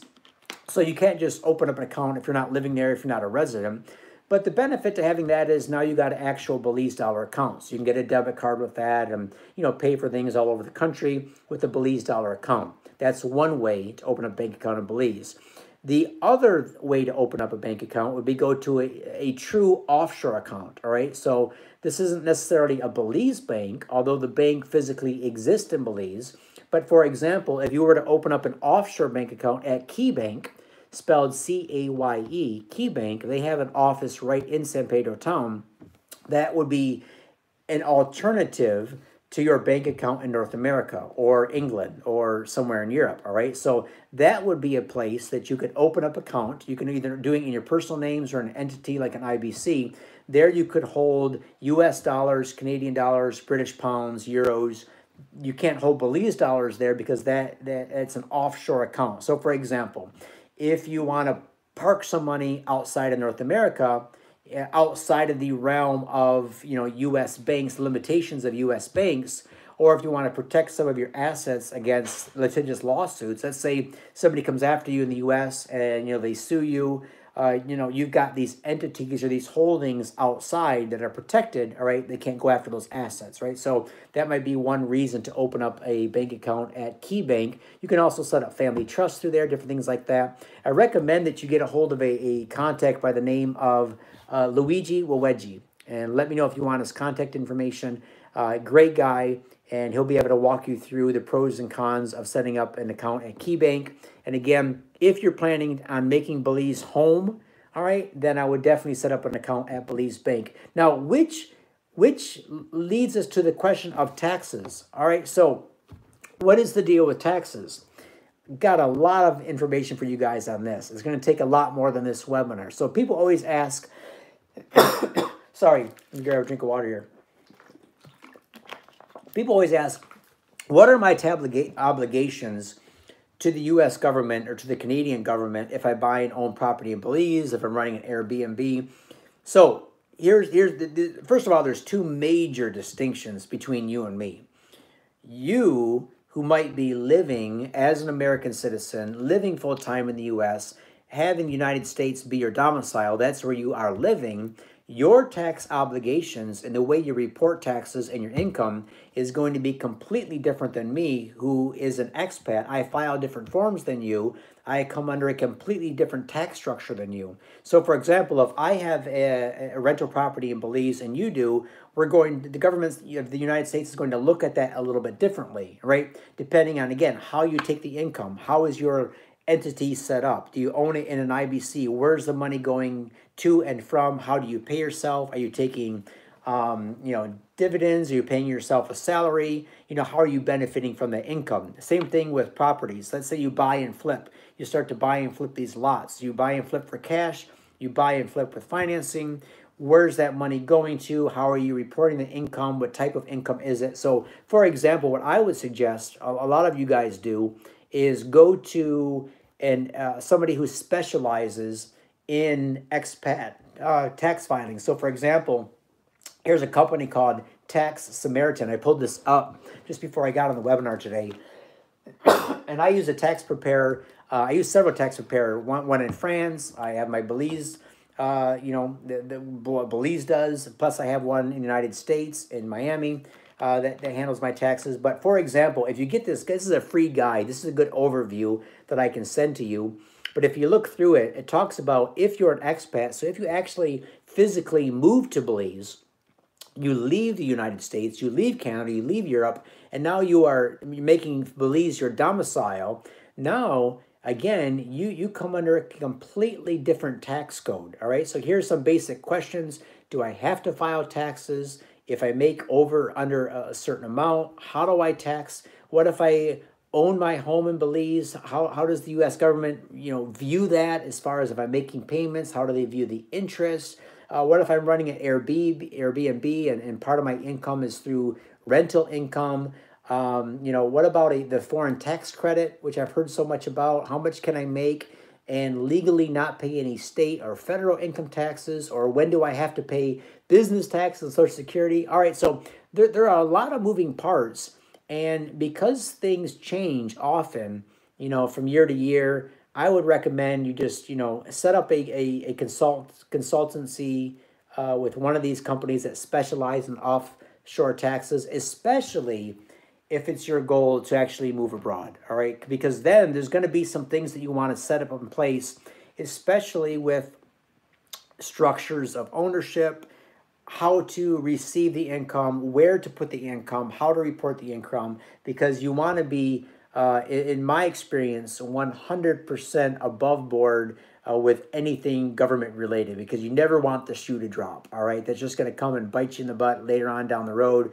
So as far as it depends upon you, get yourself educated on this. And the good thing is, it's all in our favor, guys. When you physically leave the United States or Canada, I'll give you an example.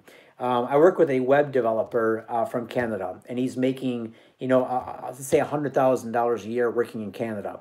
When he physically moves to Belize and makes Belize domicile, he's no longer being taxed at all in Canada, and he's not paying any taxes in Belize either. All right, so imagine that massive bump. For my U.S. clients, it's something a little bit similar. If my U.S. clients are making $100,000 a year in the United States on an online job, by moving to Belize, most likely now they're only going to pay some Social Security and business tax, which is around 14 to 15%, instead of the 40 to 42% they're paying now with their state, federal, everything else included. All right, so there are some massive benefits to living outside of North America, especially if you're operating your business online. But again, that's a topic for an entire webinar, but there are resources that you can go to online. What I would recommend, if someone wants $100 for an hour of their time, or 200 or 500, get on a phone call, get on a Zoom call, talk to one of these guys, say, hey, look, here's what I'm planning on doing. Give me some guidance, right? And that way you come down to Belize fully armed with some good information that you're going to need to maximize your tax benefits. All right, so make sure you're not paying too much. All right, so let's see. Here's a question. All right, I'll ask it. The Belize dollar is pegged to the U.S. dollar at 2 to 1. All right. What happens to the Belize dollar when the U.S. dollar becomes worthless? Which is why I went out of the USA. Great question. So right now, Belize has chosen to peg itself to the U.S. dollar. So you're right. 2 Belize dollars equals 1 U.S. dollar. There's a small percentage point in their difference when it comes down to reality, but let's just say it's 2 to 1. That's by Belize's choice. Belize can choose to unpeg itself, right, from the U.S. dollar if it wants to in the future, if it needs to, right? So that's totally on the Belize government. So it has full control of that. But right now, it's still at 2 to 1. I'll be reaching out to you shortly. Thank you so much. Dun, dun, dun. Questions about Airbnbs. I've done entire webinars on those, so I'm going to recommend that you go back and watch those. What I can say is that just do your homework. Do your homework. Look at a website called AirDNA. Go to AirDNA. Pay the few bucks that they want for the research. It's awesome information. All right, guys, it's just incredible. Because they show what people are searching for, what's renting, how much it's renting for. All right, and I guess let me wrap up with this today about Ambergris Caye, guys, because people are looking at Belize, and Belize is a small country, but they have some ideas on where they might want to live. So a lot of you guys are looking at other places on the mainland. You're looking at Corozal, Placencia, Cayo District. So the big major denominator, the big reason why Ambergris Caye is so different is because it has this built-in clientele, this repeat business that other parts of Belize just don't have. For example, Ambergris Key is a diving destination. Always has been, always will be. So, for example, you have people that dive, they will come back to Belize year after year after year, and they'll tell you, hey, I'm going diving in Belize, right? So they'll come down, they'll go to the islands, maybe go out to the outer atolls, they'll go diving in Belize. Or they're fishermen. They like to fly fish, go after the bonefish, tarpon, everything else. So they'll tell you, I'm going down to Belize fishing, right? I'm making a fishing trip. That's the reason. Those kind of people are what we call repeat clientele. They come back to the island every single year, every other year, maybe multiple times a year, and they make up a large part of the repeat business on Ambergris Key. Now compare that to an area like the Coyote District, okay? Beautiful jungle, you have the Mayan ruins, but you're not going to hear someone say, hey, I'm going down Mayan ruin touring, to Belize again. Once you've done it once, you've done it. Once you've gone cave tubing once, you've done it. Once you've gone ziplining once, you've done it. You don't come back to Belize year after year for those types of experiences. Now, yeah, you might do them 2 or 3 times because when family comes, friends come, you want to go do that with them. But the reason I'm bringing this up is because if you own an Airbnb and it's somewhere like Corozal, Placencia, Coyote District, San Ignacio, there is a lot of money spent, advertising dollars spent in order to get an overnight booking, right? So you gotta put out some ads, you gotta spend a lot of time to get a person to come down to spend 3 or 4 or 5 nights or a week in your Airbnb in those areas. Now that person will probably never come back again, all right? They might recommend a family member, but even then it's kind of iffy. But they've done that now. They stayed in those areas once. They're probably not going to be repeat clients. Ambergris Key is a different animal, right? There are people that come back every year and they will stay in the exact same Airbnb, the exact same hotel. They might even request the exact same hotel room or some exact condo. Why? Because that's where they feel comfortable. It's like coming home. They'll go snorkeling, diving, fishing. They come back for that reason. So when you guys are thinking about this, as far as an Airbnb having a financial return, remember, Ambergris Key is very different than other areas. It has that built-in clientele. And if you notice, that is where also the name brand hotels are building. They're not building on the mainland. They're not building on Key Calker. They're not building in Placencia. Why? First of all, they don't have the flow-through traffic. They don't get the amount of physical bodies, the tourists going into those areas. Placencia, as beautiful as it is, doesn't get the tourism Ambergris Key does, right? So you're not going to find the larger hotels going down there. You don't have people going down there en masse. You don't have that in Kyle and Corozal. You do in Ambergris Key. So, for example, right now you have the 220-room hotel called the Hilton Curio Collection. It's there for a reason. And the Hilton has a built-in clientele. People that stay at Hiltons, they'll stay at Hiltons all around the world. If they go to Shanghai, if they go to Beijing, if they go to, wherever it is in the world, Paris, if they're Hilton people, they stay at Hiltons. Now, interestingly, the Alaya Marriott just opened up last week. They just had the grand open. And the Marriott also comes with its own built-in clientele. People get Marriott points. People stay at Marriott's, right? They're loyal to the brand. And so when you see big name brands coming in, and we're going to see more here in the next probably 12 to 24 months. They haven't been announced yet, but they're coming, right? So when you see these brands, that should tell you something. Number one is, why is the brand building here and not somewhere else? Okay, these brands come with massive amounts of thinkers that have analyzed the market. They've looked at the numbers. They've done the projections. These are $800 an hour lawyers that are doing these deals. They're investing millions of dollars, tens of millions of dollars into a project.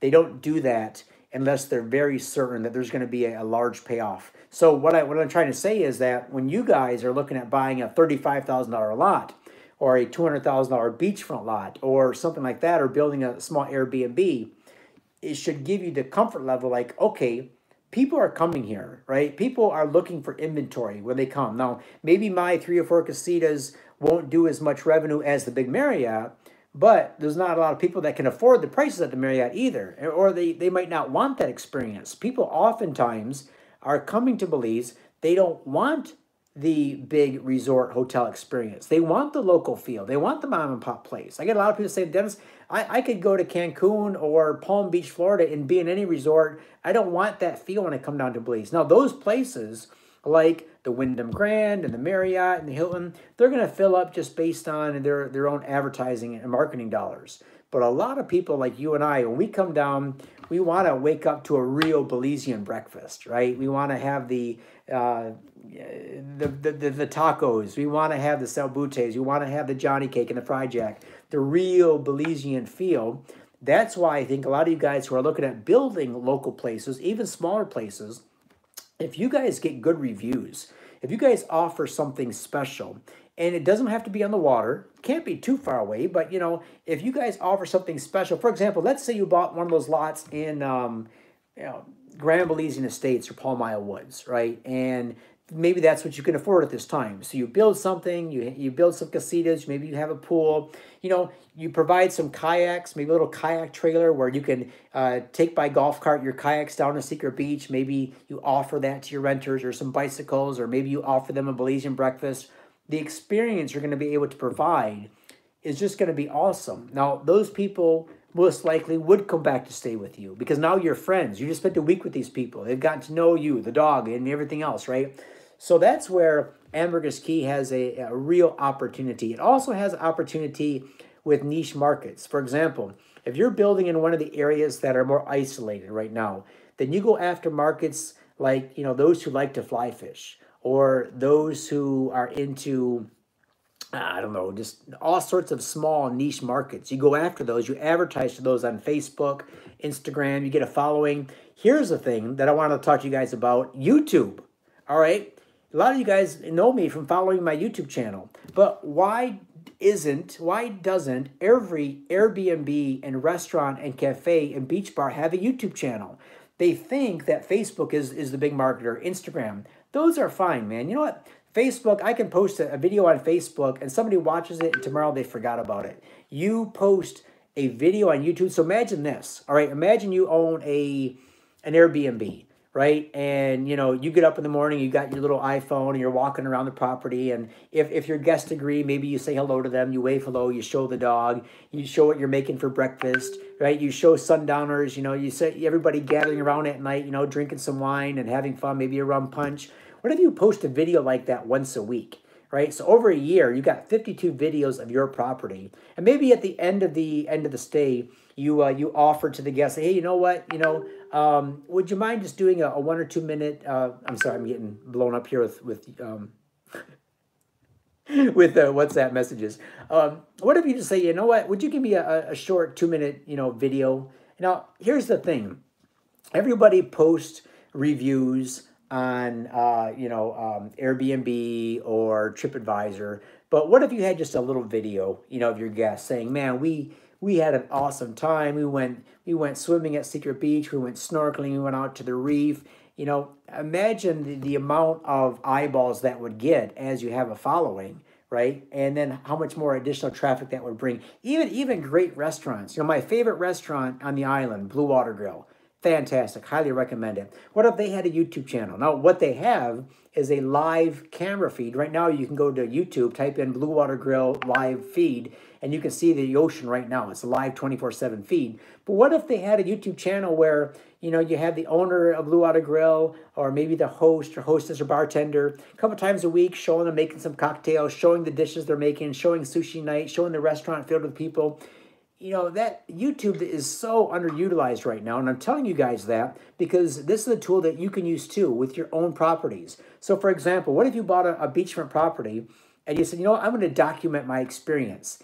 I'm going to show the property that I bought in its raw native form. I'm going to show the land prep, working with the designer. I'm going to show the designs, the builder. If it takes a year or 2 or 5 years to have my full dream come to fruition. And what if you developed a following so that now over time you've got 1,000 people or 5,000 people watching on YouTube, and now you put that thing on Airbnb and you want people to come and book it. Man, talk about a marketing tool, man. I know I went off on a rant there, but that's what you guys should be doing. All right, looking for that, because nobody's doing that right now. Guarantee you, nobody's doing that.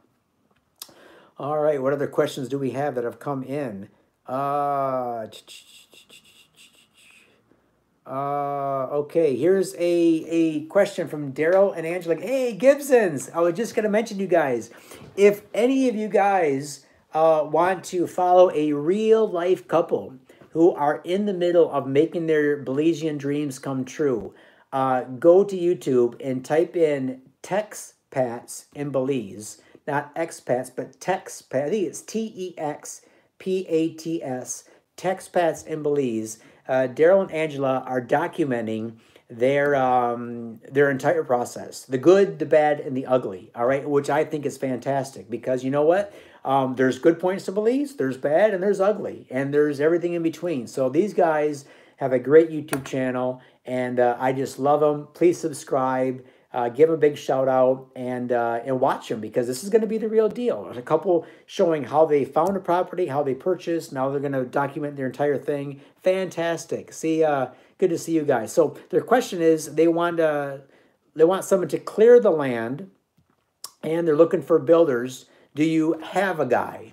All right, and have a guy is in quotation marks, or a list of references we can trust. Yeah, absolutely. So what you guys can do, just go right to Israel. So Israel is a great guy. He can take care of having the land cleared for you. I also have a good friend named Wilbert Acosta. He has a team that can do that. It depends. If you're looking at building, getting ready to build right away, then I would recommend maybe you work with a builder where the builder's own guys come, they clear, they scope it out, they look at it, see what you can do where. But yeah, Israel's your guy on that, Daryl and Angela. So you can absolutely trust him. And congratulations on getting back to Belize real soon. That's fantastic. Let's say a couple other questions. Oops, did Owen comment? And did I miss your comment, Owen? Let me just look through here, guys. Here is a comment from Raul and Tahika. He says no road access on any of the lots, right? It depends. Some of the lots that I just talked about did have road access. So the ones for $35,000 with financing all had road access. What else do we have here? Do you need an engineer? You mean as you're designing your house? So there's a couple of different things you can go with, and I'm assuming you're talking about an architect or someone that's designing your home. So there's a couple of things that I would do. First of all, you can hire an architect, someone actually to design your home, get the plans, have them approved by the San Pedro Town Council. Or you can work with someone like Ursel Martinez, who's not a licensed architect, but he can do all the plans. He works with a licensed architect that can do all the approvals and stamping and go through like that. There's a couple of different ways to look at that. So we can talk about that more in detail. Here's a question. Very rough estimates. When I think road access will hit Punta Azul South. Yeah, you know what? Since I have a lot of my clients on here who own property up in that area, let me just go to my Google Earth and show you this. In fact, I can take this opportunity to tell you about some other areas too that I think are in the path of progress. So, for example, well, let's just kind of go down to San Pedro town. We'll start at San Pedro. So here's San Pedro. You come in, you fly, you get off the plane, you get on your golf cart, you drive north. So you drive north about 3.5, 4 miles, and you're going to reach the Secret Beach turnoff. So that's right here. As you continue going north, you're going to find that there is an area right here that is a government subdivision that was recently subdivided, entitled, and allocated to local Belizeans. So those of you who are looking for very affordable prices, I'm talking like in the 35 to 37 range for road access property with internet, cable, and electric, I would be looking for anything along this road right here. So right now, I'm pretty sure if you guys email me, say, Dennis, I would take any lots you have along this road for $35,000 cash. I know I could get you some. So let me know. This is a great area. But going further north, you're going to reach the Habanero subdivision, which is right here. And this is where Daryl and Angela own. And the road going north basically ends in this area. So again, Google Earth is not 100% accurate on this. I guess some of the road here has been grown over. I think it's maybe this road has been grown over, so you can't access this property with this road. But you see, the road had some white mold put on it, and they stopped it right about in this area. So to go past this subdivision, you go to the beach, and there's a golf cart path. You can actually see it here on Google Earth that goes up to access these properties up in this area. All right, this here is El Secreto. You go up a little bit further. This is the Punta Azul South subdivision right here. But you see, the road has been roughed in. Now, the reason that has been roughed in is because this is where the utilities run. So the utilities for cable, internet, electricity run all the way up to the Jimmy Buffett's property, which is sitting right here. So this is the property that's being developed as Jimmy Buffett's Margaritaville. So the power comes up to here and then extends a little bit further up to Tranquility Bay, which is right here. So the question was when we think road access is going to continue going north, maybe up to, say, the Punta Azul South area. So to answer that, first of all, let's see approximately how far it is. So from Punta Azul South to the road, we're looking at 1.2 miles, all right? So 1.25 miles that this would have to be finished off. Now, what would incentivize the government of Belize or developers to put the rest of that road in? All right, so first of all, if we go back and look at where Margaritaville is, and I don't know, I haven't talked to the owners or developers of that property regarding this, but their property is here. So from their property down to where the road currently ends, it's 3.12 miles. All right, so what is the, I'm still going live on this one. If anyone do the math for me, what is $25 US times, let's see how many feet this is, times 16,400. So somebody do the math. 25 times 16,400. $25 US running square foot is what was recently paid to have this secret beach road extended from here up about 1 mile. All right, so it's about I think it's about 125,000. So maybe you're looking at somewhere maybe around $300,000 or so, maybe 325, 350. It really depends. But there will be an incentive to get the road access to Jimmy Buffett's. First of all, for all the property owners there, but also for all the tourists. Right now, they'll be bringing everybody up and back by boat, which will probably continue. But just to be able to say, hey, you know what? You can come up by boat, but if you rent a golf cart, you're going to be able to bounce around and go to other places by golf cart. So when do I think this will happen? I don't really have a crystal ball, and I can't really project on that.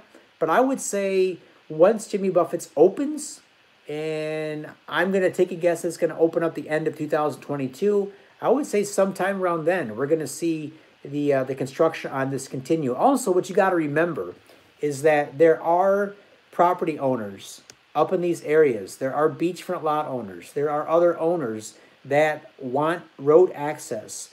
And like what we saw happen at Secret Beach, they're going to be getting with other owners and putting up their own money. If you own, let me just put this out there. If I own and this is a real life deal, by the way, if you own a property, beachfront property on Ambergris Caye, a $1.6 million estate, and the road is literally, not too far away, and for 50 grand or 75 grand, you can have the road put in.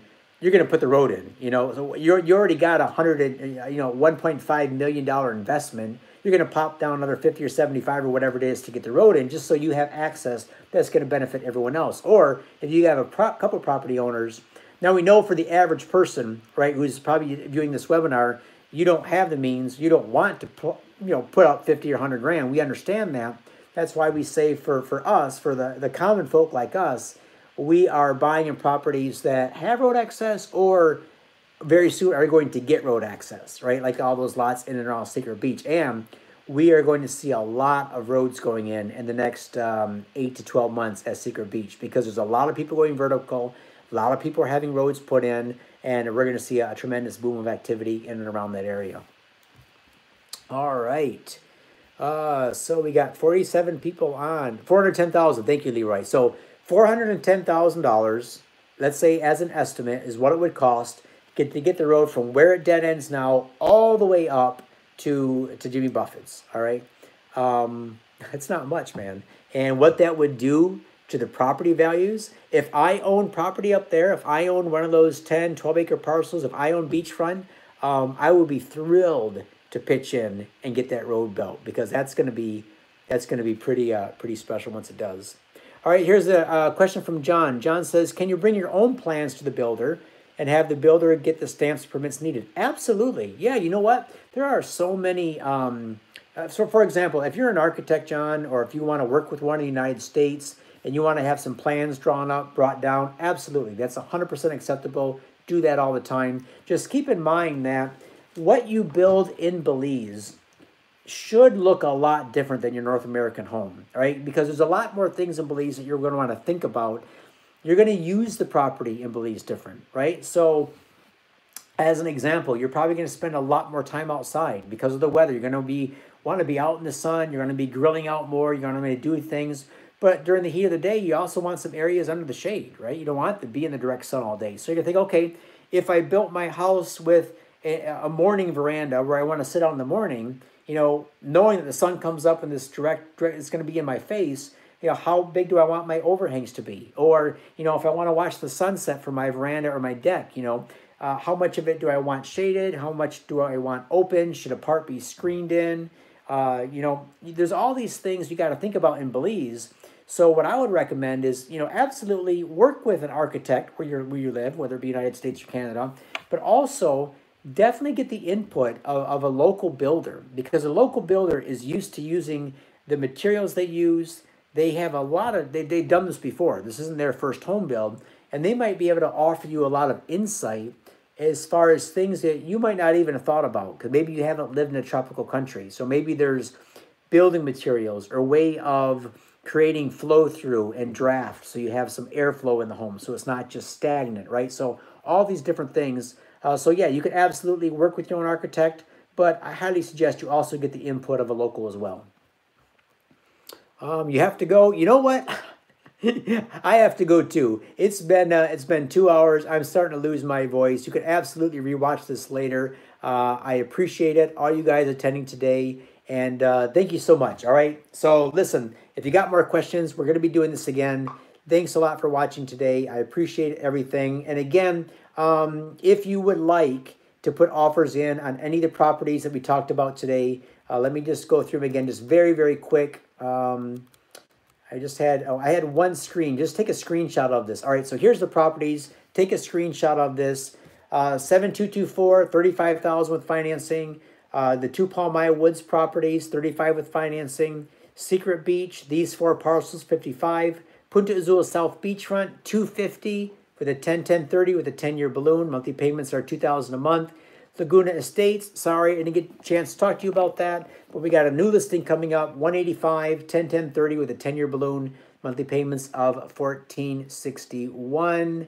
And there was one more. Oh, yeah, these two. All right, second row lot for 165, 1.3 acres for 175. Those are the best deals I have right now. If you're interested in any of those, just let me know, and we'll try to get you in your own slice of paradise. All right, thanks a lot, guys. Have a great day, good evening, good afternoon, and we'll hope to see you in Belize soon.